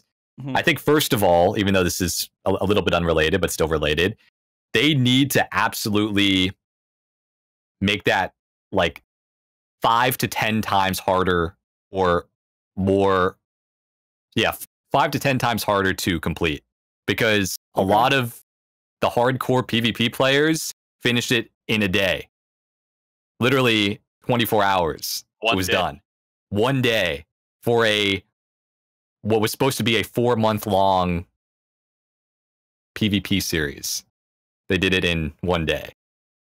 So, yeah, I think to keep people playing and to keep people, you know, because at the end of the day, for the majority of the player base, they're only playing it for the reward. So if people can just kind of go in, do it in one day, that's not going to help the lifespan of PvP in general. So I think making that longer, like I think the reward they gave for the PvP series was great. Like it was that armor. I have a feeling that armor probably would have been a like top 100 reward, but they just put it into the PvP series to make it attainable by everyone. But I think being able to get that in one day, it's like they should have definitely made that a little bit harder to get. Okay. In regards to the season rewards, I think having a portrait plate where the only thing that changes is the Roman numeral is not going to get people to continue playing the mode. I'm hoping that it's kind of like the feast, where with the feast we had, you know, the reward changed every other season. So I'm hoping maybe with season 3 there'll be somewhat of a different reward. But I think if they do what they've done from season 1 to season 2 for all the future season, it's not going to be good for the participation. I don't think people are interested enough just for a player portrait. And also the players who did previously get those portraits, I don't think they'd be incentivized enough to keep playing just to have one with an extra Roman numeral on it. That's true. I mean, you would almost could argue like having the earlier Roman numerals made you look cooler versus having the most recent ones. Exactly. Right? Exactly. Yeah. So I'm hoping they start to change it up next season. Maybe. I'm not sure. But, okay, you know, we'll have to see. Next, sir, any other thoughts on rewards? I'm not really one to ask about this because I mean, of the characters that I climbed with to like Crystal, I mean, I haven't even logged in on them to claim it yet. So, yeah. All right. He's a light party gamer. Gotcha. But yeah, I think Plus hit the nail on the head there. I think the series rewards, the battle pass, is fantastic. I like how they essentially moved the big top 100 feast reward to that. I think making that more accessible was a good thing. But you complete it way too quickly. And the actual ranked rewards for Crystal Conflict are they're not going to hold people's attention long term. they're doing it right now because people might be wanting to still get top 30, maybe even just place top 100. But over time, they're just going to be less and less incentivizing to play for. So that needs to change. But at the same time, with how the mode plays in solo queue, I don't think you can add like super exclusive, crazy armor sets or crazy mounts to top 100 because it's going to be an apocalypse if they do that. That's fair. I don't think solo queue, just with how it plays right now. I mean, we talked about this for the last hour, but like, it's not in a state where I think you can be adding rewards like that to. I would like for them to make the environment a little better gameplay wise before they want to consider adding, better, more crazy rewards to the solo queue rankings. Because people will play ranked even if like the reward isn't that good, so long as the gameplay is good. But if the gameplay isn't good long term and the reward isn't good long term, there's no reason to play it long term. And what's going to happen is people are just going to show up for the new series reward, max out their battle pass, and they're going to dip. Mm-hmm. Yeah. And you can already see, participation right now is lower than it was at the start when we had a new battle pass. And so my concern is that in the future, you're going to have a surge of players coming back for the new battle pass. They'll max it out in however long, and then activity will die down. And that second season, that second ranked season where the battle pass has been out for the entire previous one, I'm worried that in the future that's going to be like the low population season where queues are really slow and you get the same people over and over again, and it's just going to be a very frustrating environment. So it's like, yeah, I want better rewards for ranked and stuff, but I don't think you can do that right now with how the game plays, and they gotta adjust that first before they go back into it. But they absolutely do need to do something there to keep people's attention long term.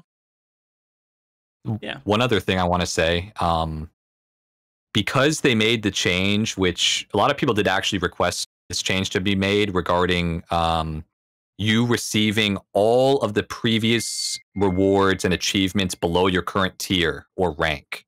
So like if you get diamonds, or sorry, if you get crystal, you'll unlock diamonds, platinum, and like everything below. I think in some ways that is actually, like, obviously it makes sense why they did it, but in other ways, I think that's part of the reason why we're also not seeing, or why there may be a decline in the level of participation, because once you kind of get to the top, you unlocked everything, you're done. And then you can just stop playing and like focus on like other aspects of the game. But that does also kind of come back to what Suhr was saying, is that at the end of the day, it does always come down to how much fun are you actually having playing. Because like if you only care about the rewards, there's a lot of reasons not to keep playing. If that's the only reason why you're there. But honestly, from observing the PvP community for the past 6 years, that is the reason why a lot of the players are there. A lot of them honestly just kind of care about the rewards, like Suhr and I and you, Frosty, and Next to an extent do enjoy the gameplay, but a lot of people are just there for the rewards. The other thing too that I just wanted to bring up, because someone actually put a Capulum actually posted a good comment as well, which is that the better the rewards. So what he said was, the better the rewards, the more people will be motivated to cheat, which wouldn't be a problem with more proactive moderation. But that's not what we have now. Yeah. So it's kind of like one of those things. I do actually wonder what would happen if they did put a very enticing reward one of these seasons for like top 100. How well that season will turn out from a moderation point of view. I do one other thing to consider here, outside of rewards, needing to keep people encouraged playing. If there's other modes, like they are going to do stuff like even chat was saying here, is rival wings and everything else. They start adding in these new modes that people want to play. Are people going to want to play Crystalline Conflict? Yeah, that's another thing too. I mean, if rival wings is really fun, Frontlines is really fun. Yeah. Like me me personally, and I think next is also the same way. I greatly prefer Light Party over solo queue. I think Light Party is actually still a lot of fun. I think it's honestly it's always been this way, even with the feast. It's just a lot more enjoyable when like you're able to be on voice with your team and like work together, develop strategies, communicate, and try to, you know, get as much out of the mode as you can. Versus solo queue, it's just it's not as engaging. But yeah, Light Party. I do wonder the best approach. I have a few ideas, but I do wonder at the current time, just based on the moderation point of view, whether even a Light Party season could be a thing right now, because I am still very concerned about if they do have a Light Party season and they have specific rewards for it, how many people would try to rank up or place illegitimately through win trading or like anything else, because that was an issue we had in some previous Light Party seasons with the feast. And I do wonder whether Square Enix will decide to move forward with potentially a Light Party season, given those concerns, especially if they're not going to double down on moderation. Because that would be a big issue. I think tournaments, hosting like official tournaments, may be the better approach over like a Light Party season. I think regular official tournaments, if they're down to do it, may make more sense. I think the EU tournament that they had recently was very interesting. It was very basic. Like it was best of ones, which, you know, isn't really the most ideal for a tournament. But I think it was a good start. I'm glad to see that they did have a tournament rather than no tournament. But, you know, hopefully, I think in regards to Light Party and rewards from that, I think tournaments may be more official tournaments may be the better approach rather than like a ongoing Light Party season. Okay. So I do want to ask this because I know we did the show a little bit earlier just to make sure we could have not too many conflicts with like the Wolves League that's coming up tonight and everything else. Sure. When do you need to start working on that? Plus, pretty soon, right? I mean, it's pretty much ready to go. Oh, okay. So we got a little bit more time. Yeah, I mean, if you want to go another 30 minutes. Yeah, let's do that. Next, Sir, you guys good for another 30 minutes or so? I'm good. All right. Yeah. Let's do an ad break real quick. Okay. And then we'll come right back and we'll wrap up the show with the last bits of PvP talk. All right, guys, hold tight. Let me see if I can do this right. Break screen.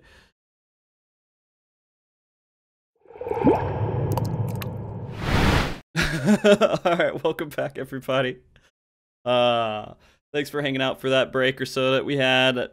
It's real quick. It still feels awkward. I don't think I'm ever going to get used to it. I've never did ads before, but might as well. That being said, we got about 30-ish minutes or so left to talk about PvP with Final Fantasy XIV. And I guess we were talking a little bit about this before we went to break, about, you know, new modes coming out that could cause issues with Crystalline Conflict. Because I mean that is the competitive tournament-based mode, right? They're not going to go rival wings and say, "Hey, we're going to go really hardcore and do tournaments for that," or any other kind of guidelines. You think so? I think they could. It's too many people. The thing is, you couldn't get that many people on a team. I mean, I'd have to see.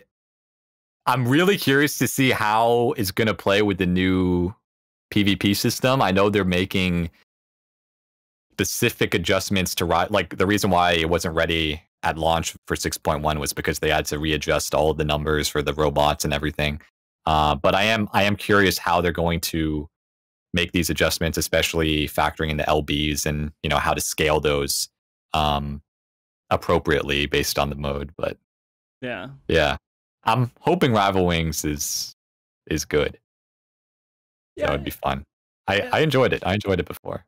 It was definitely interesting. You know, I know a lot of people were really into it, just couldn't keep the mode alive in general, because there just was not enough people. Yeah, without the Moogle MogTome events. Yeah. It usually our Discord's dedicated to popping it, right? Yeah.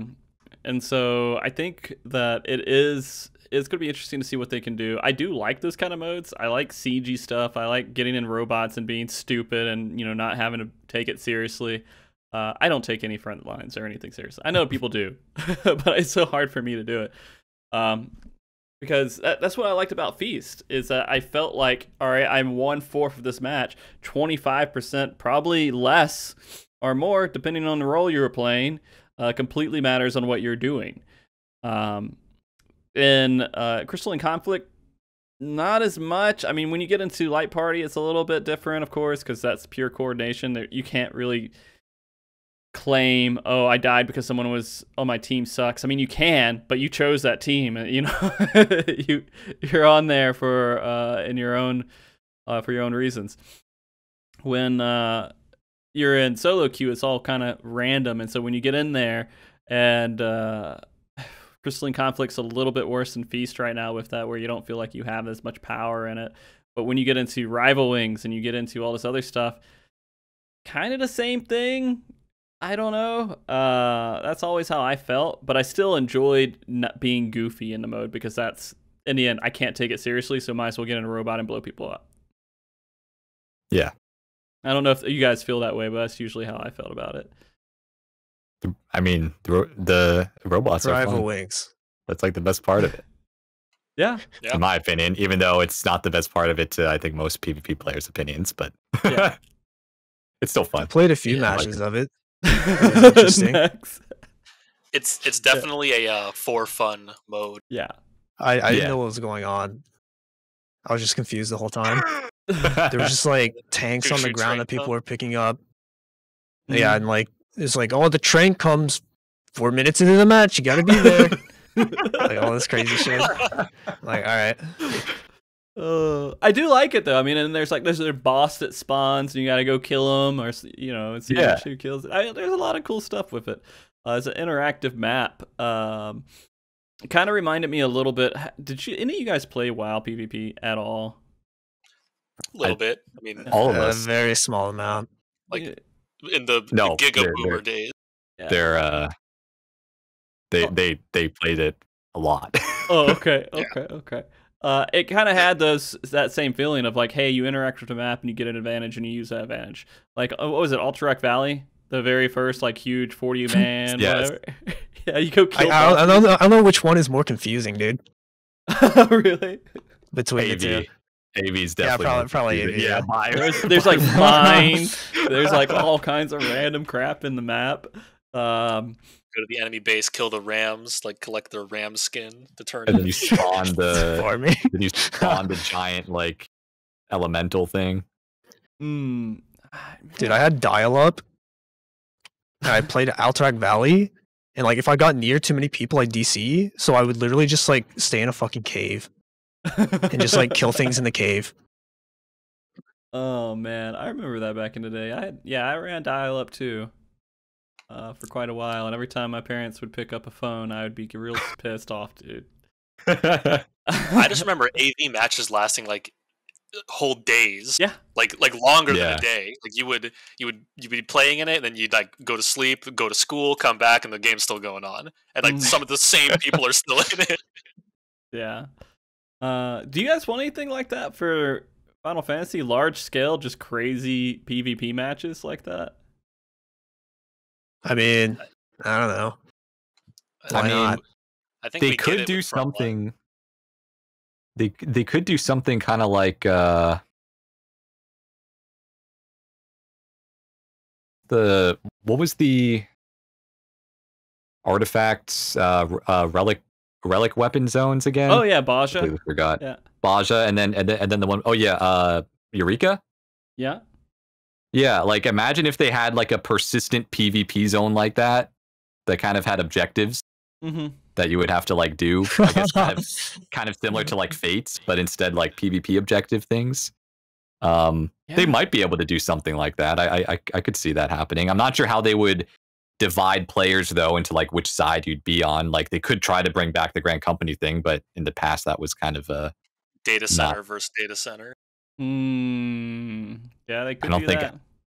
I don't think they have the server tech for that. I think they do. I think they do. What if they did none of this? We're back to just where we are. Balance crystal. Yes. Focus their energies on balancing the one mode. Yeah, that would be great. No, I do think that they are going to start investing a good bit into more large scale PvP again, and go that route. We're going to see rival wings. Just random thought here is, again, another random interview. Just sometimes I get these not weird responses. I get some pretty good responses from Yoshida, but they just feel like, what do I pull from this response? And one of the responses was that I can't even remember the exact question, but I just remember the answer very clearly, that they did have some test scenarios where they had open world PvP going on, and the devs liked it. But I think they said that's not something they thought could fit into the game. Wasn't that was like back in like 3.0, right? That he said that? A long time, or like 2.0. That was a long time ago. Yeah. And I was like, man, that would be it would be interesting if they did that. The open world PvP concept would fit into its own, like Baja or Eureka or something like that. And that's where they would place it. And so they have to have something for the 0.5 patch that is not what we expect, right? So maybe that's it. Maybe. Yeah. I feel like open world PvP in this game would just result in people getting banned for just spawn camping or corpse camping you or something. Which, hey, I mean that's open world PvP. That's the fun, dude. That's the fun. Immediately alienating your entire player base. Exactly. Yeah, I'm not sure if it would fit with the culture. You get what I'm saying? 100% wouldn't fit with the culture. You would have to put nightclubs in places here for it to fit into the culture. Yes. Eureka PvP nightclubs, right? We could do that. Man, it's cool. I do think it's really cool and everything else. But I didn't expect, back in the day when I started playing, that half of Twitch on Saturday night would be nightclubs. Crazy. It's crazy. It's crazy too, as because I DJ'd a lot, professionally, in the clubs around here, and it's just I would have never expected there to be virtual RP DJing in 2022, but here we are. COVID has us down bad. COVID, and honestly, it wasn't even this year. I mean, I think I don't actually know how long the nightclub DJ stream thing has been around. I know I saw it last year, 2021. I'm not sure if even before that. But yeah, I mean, there's been people, and this is kind of off topic, right? But it's crazy, and it's amazing how many people have been so dedicated for so long, and are getting regular audiences and everything. There were more people streams for that. Doing DJ nightclub stuff than there were playing Feast. So we could probably legitimately say it is a very big part of the game. And I mean, going back into the culture of things, Final Fantasy XIV culture, we have our people who want to play just for PvE, want to just play for PvP, just want to play for different things. They're getting good at the game, getting skillful and everything else. But the culture is very friendly, welcoming for the most part, right? You can always find an example of where that's not true. But for the most part, it's we work together and have fun together versus fight each other. Wow, it was you got a whole nother half the game that you're I hate this other side of the, I mean, the storyline's gone all crazy and shit, but I mean, that was the purpose. It was Horde versus Alliance. Final Fantasy's let's go together and kill darkness, right? And then mark each other ignore. And mark each other ignore. Yeah. That's why PvP, I guess, fits a little bit weird in the Final Fantasy XIV. Is because it's just not Final Fantasy XIV culture doesn't, I guess, relate very well to beating each other up. But we love it. Yeah, I mean, I think it is really cool, like how diverse the activities are in this game. Because like we literally, I've been talking for over 2 hours about this very small, tiny percentage of like what you can actually do in this game. Yeah. So it is cool that they did decide to go to dive headfirst into putting all this time into making a new PvP system, making a new PvP mode, having 3 new maps, and wanting to put in all this effort to try and make PvP bigger. Yeah. Because it's always been a small percentile of the things people do. Really great during this show, and I'm sure I'm gonna destroy it here, and even during the EU event, and I guess even you'll probably notice during your Wolf's League, how many resident sleepers do you guys see? None, actually. Wow, you're right. I mean, that's amazing. Do you know how like frustrating that was when you're like over commentating on stage and you go back and you look at the VOD and it's just resident sleeper spam? Or during live letters and stuff. Yeah, during that's live true. letters. Yeah. That and the phrase PvP went like hand in hand for the longest time. And it just, unfortunately. Yeah, and now it's not there. I haven't seen it. It'll probably make a comeback. I probably shouldn't have said anything, but like I think that's now we're gonna see it all night. Yeah, I'm gonna see it all night. I think that's really cool that people don't just look at the PvP mode and think it's a laughing joke. I mean, they may have complaints, they may say stuff, they may talk about it, but it's all not super dismissive, right? It's not like, fuck that mode. I would never think or care or try to even consider this as a thing that I do in this game. And that's been amazing for me. And that's why I love Crystalline Conflict so much, just for that fact at the moment. So then, again, gonna see how this goes. We're all jaded ass people who've been doing this for years. And, but I don't know. I think they did, do a really good job at hitting the reset button and having this new mode appeal to a way wider audience. So they've done a really good job there. They just have to now build it up and feed it the right food to grow it into something really successful.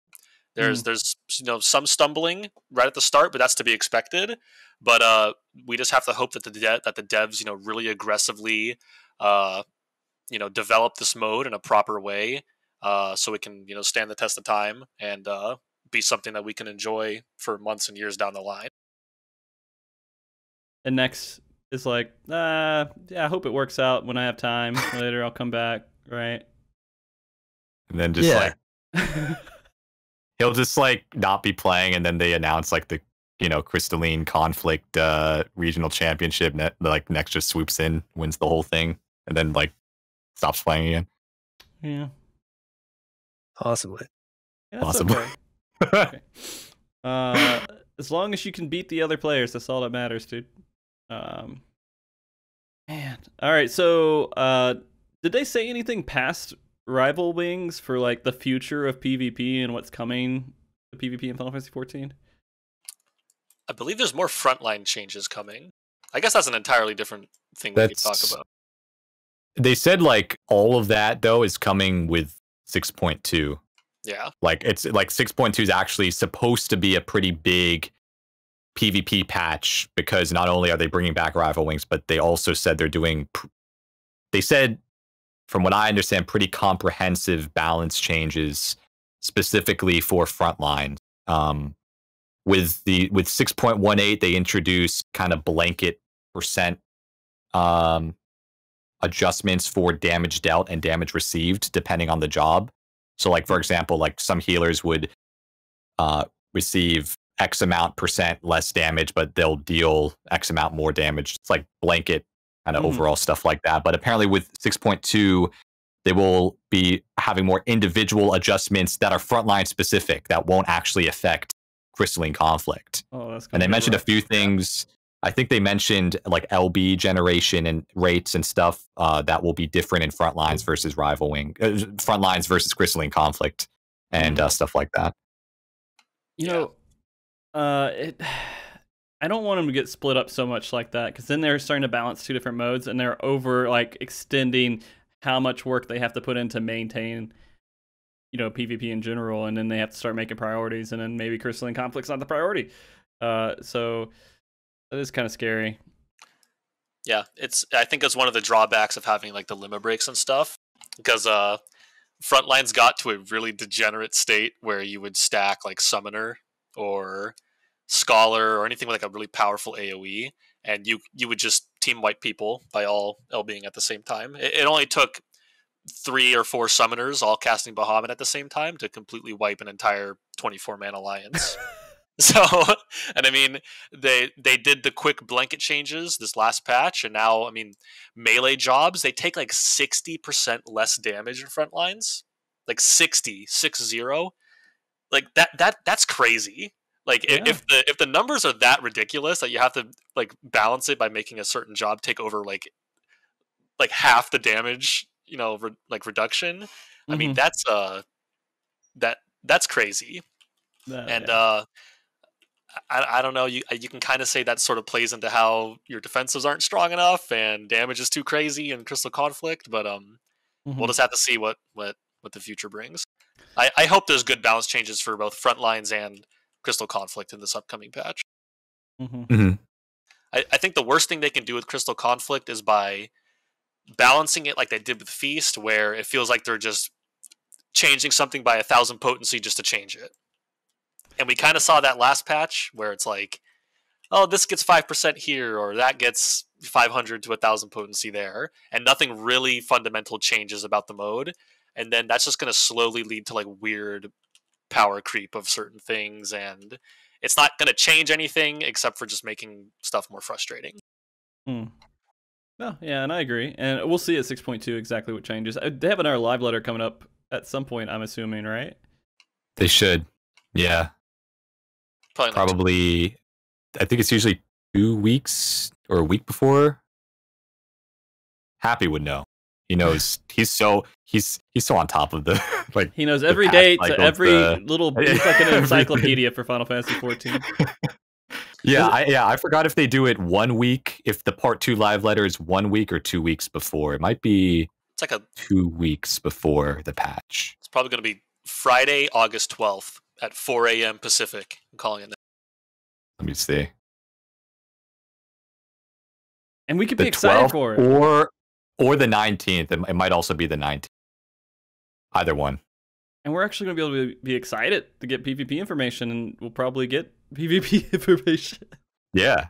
I mean, I don't know how much of it will be Crystalline Conflict related, but any PvP. Yeah. So. I mean, yeah, I do. I will mess around with Rival Wings and everything, but I do think that are they going to move custom matches to any other mode? Because that would be interesting to have custom matches for Rival Wings. That would be crazy. I don't know if. Well, the thing is, like, especially with the Discord communities now, like in Revival, Argo has done it. There's also a Primal community called PV Primal, another big Discord. Like, shout out to all of them.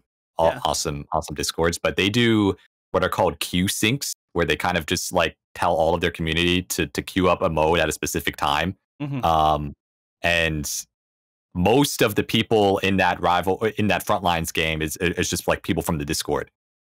So, and they've been able to get like, there was one recently where it was like a collaboration between multiple Discords, and I think they got like over 200 people queuing at the same time.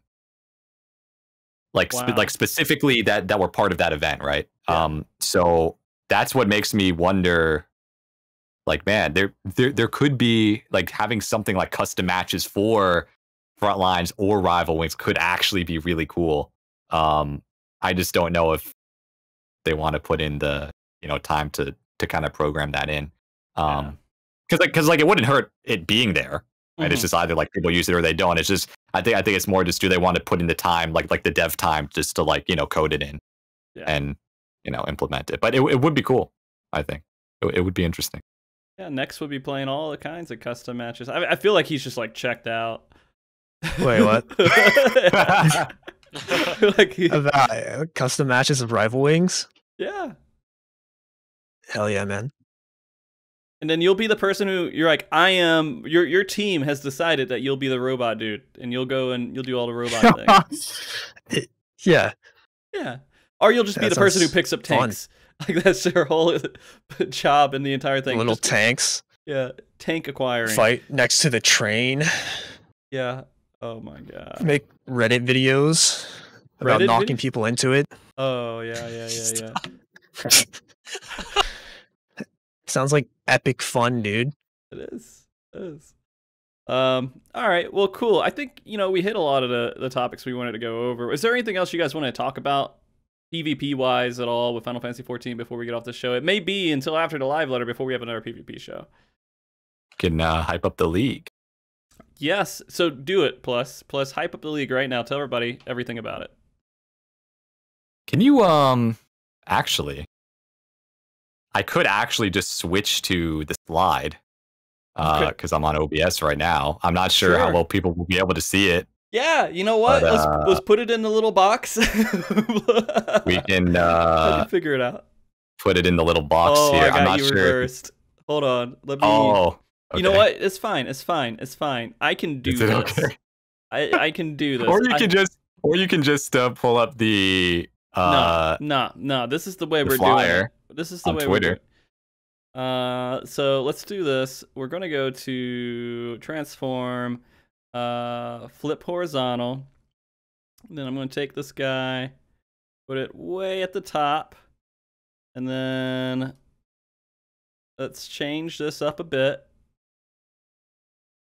I'm gonna go down to the side, and we're just gonna pull it up.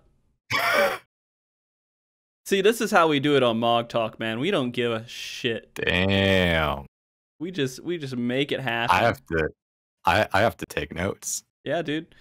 Now I even have like a little the little talk line, the green line that shows up right there. That's fine. I'm gonna leave it here. It's cropped good enough. Okay. Go ahead and talk about it, man. All right. So the Wolves League, it's a 4-week-long or 5-week-long tournament series for Crystalline Conflict.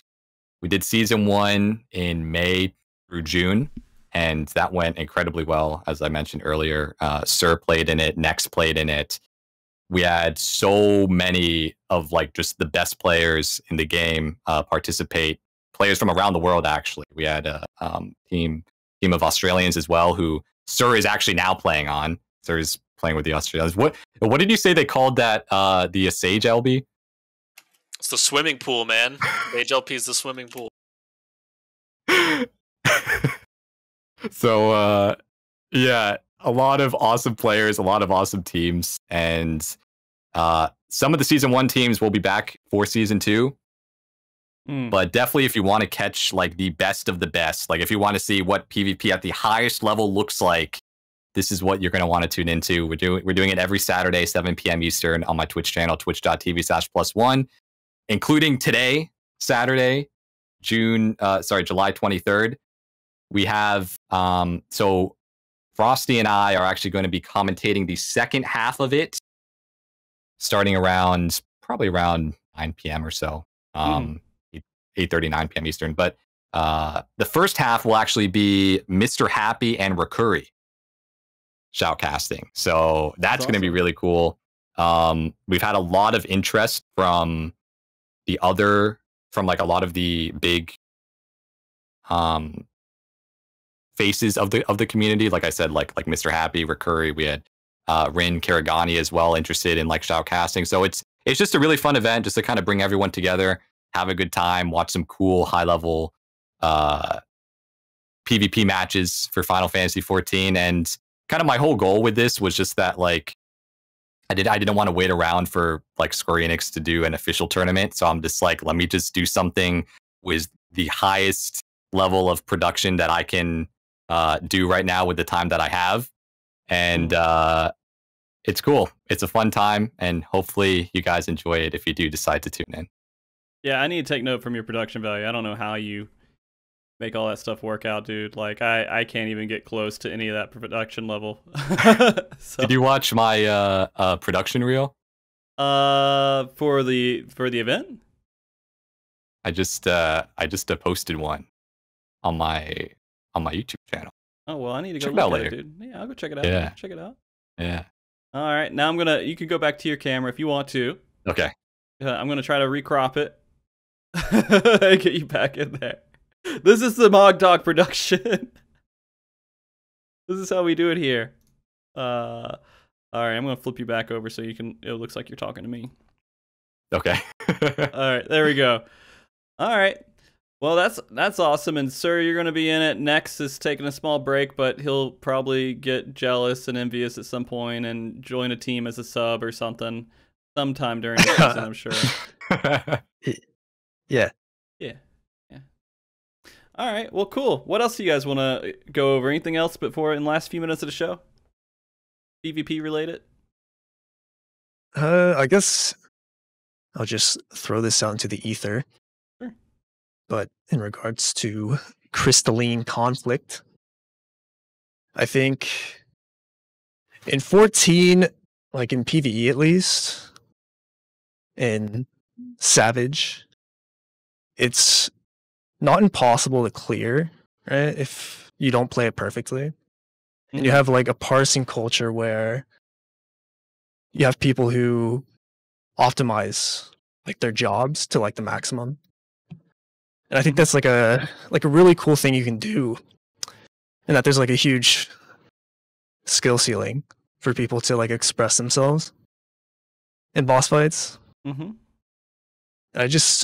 I hope my hope would be that in PvP it's possible to have like a high skill ceiling, but still have a system that people can play and have fun, even if they aren't optimizing or playing at like the highest level, right?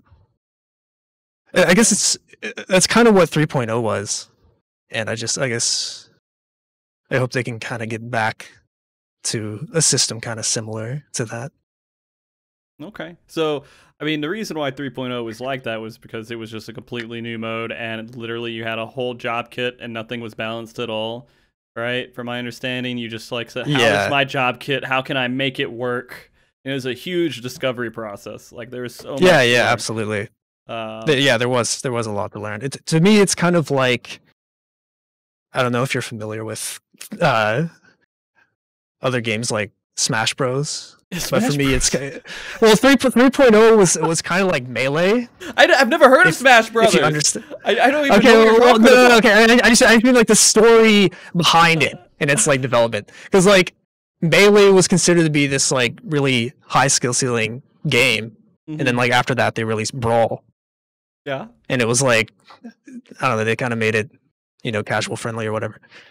It's just similar to that in terms of like how 14 went as well, where it was kind of like a high skill ceiling, and then they kind of dumbed it down for later iterations.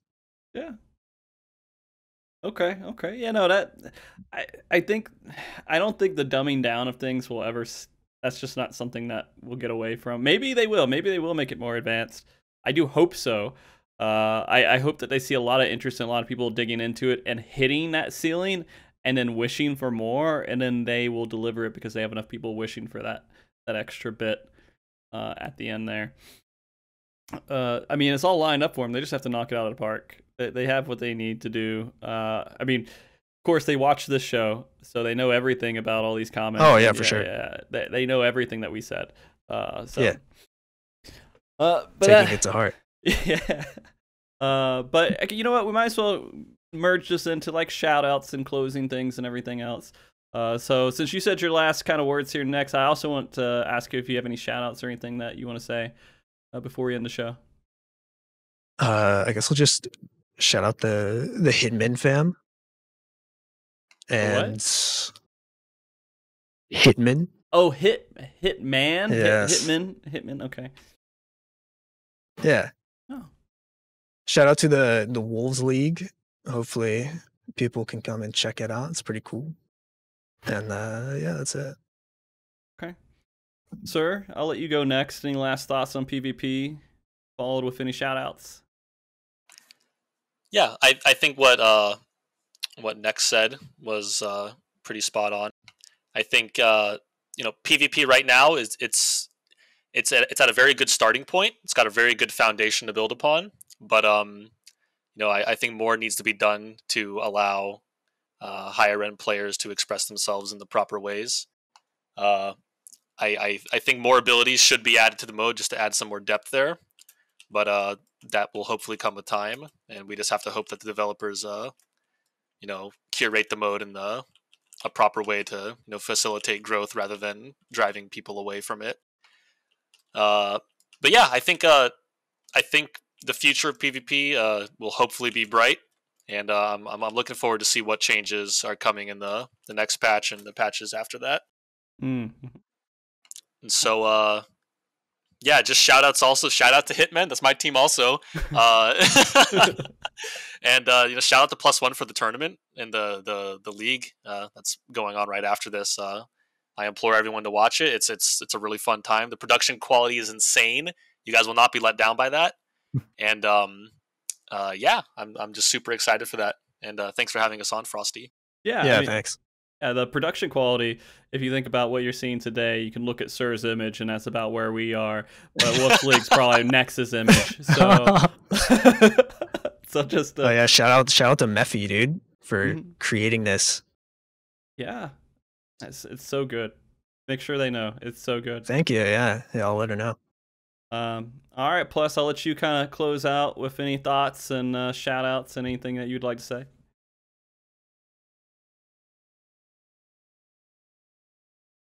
So I think, first of all, shout out to you, Frosty, for wanting to keep shining a spotlight onto PvP over the years. It's always good to have as much like community support as possible. And we had so many incredible experiences in the past with, being official commentators for the Feast Regional Championships. We went to Los Angeles, Vegas, Paris. Hopefully we get to do something like that again. I think that would be awesome. I really, really do hope that they do another kind of official tournament run for Crystalline Conflict. I think that the player base is there. I mean, I've seen it for 2 seasons now with the Wolves League. A lot of players interested in high-level light parties, so I do hope that Square Enix continues to put more time and care and focus into that scene as well, because I think it would actually pay off greatly, just based on what I've seen so far and the success of the league and everything. Shout out to all the teams playing in the Wolves League, including or who have played, including Nex, Suhr. So many amazing players, so many amazing teams. And, these are really the players that are keeping the scene alive at like the high level. So definitely so much respect to them for like wanting to keep, for that they're taking the time to want to improve and like really give it their all and show what PvP in this game is like all about. Because I think at like the end of the day, like the high level PvP scene, especially if Square Enix starts to do like more official tournaments, that's really going to be a big draw for newer players wanting to get into them. So I think it's definitely important to like put a bit extra care into this, caliber of player as well. Not just for new players, which is very important, of course, but like also focusing on like the high end of play is good as well. But yeah, definitely check out the Wolves League after this, twitch.tv/+1 in just about 30 minutes from now. It'll be a good time. And outside of that, a few other shout outs real quick. Shout out to PvP Revival, discord.gg/PvP Revival. You can check them out. Great Discord if you want to kind of get more into PvP. Argo as well, if you're interested in high level PvP. Argo is running like regular custom matches like every Friday, and you can check them out at teamargo.org. And finally, shout out to PV Primal as well. If you're on Primal, that's also another great Discord community you can check out. They're doing like regular Frontlines events. I'm sure they're also going to be getting into Rival Wings as well. But yeah, definitely a lot of amazing people in the community that are trying to do awesome things with it, events, and like all that good stuff. So definitely, if you aren't in the PvP scene now, try to dive in, and you might enjoy what you find. All right. Also, one more shout out. Shout out to Team Revert PvP. That's my current Wolves League team right now. I'm sorry. Okay. They're all sleeping. They're all Australian. It's fine. They didn't hear. Oh, okay. Well, guys, it's been a blast doing this show again. This is definitely one of the shows I wanted to do back when I decided to come back for at least this month, and then we're still figuring out next month and what that's going to look like and everything. Next week, we have a pending show. I'll have more details on that later to find out exactly what that's going to be. I need to get a little bit more information if there's going to be any conflicts with it. And then, it's been a great month so far. I'm probably going to, by the way, you probably will see me pop up doing some just random late streams here over the next week or so. To make sure I get all the hours in for the Twitch ad revenue stuff, because I haven't met that quota just yet, but you'll probably see that. And there's some stuff I want to get into. I do want to explore the I don't know, plus I'm gonna put you on the spot. I'll probably review some of the matches from the Wolves League on there too. Just kind of go through and try to hyper analyze some of that stuff, because I do miss the John Madden days of when I was doing the stream and trying to pinpoint all this stuff.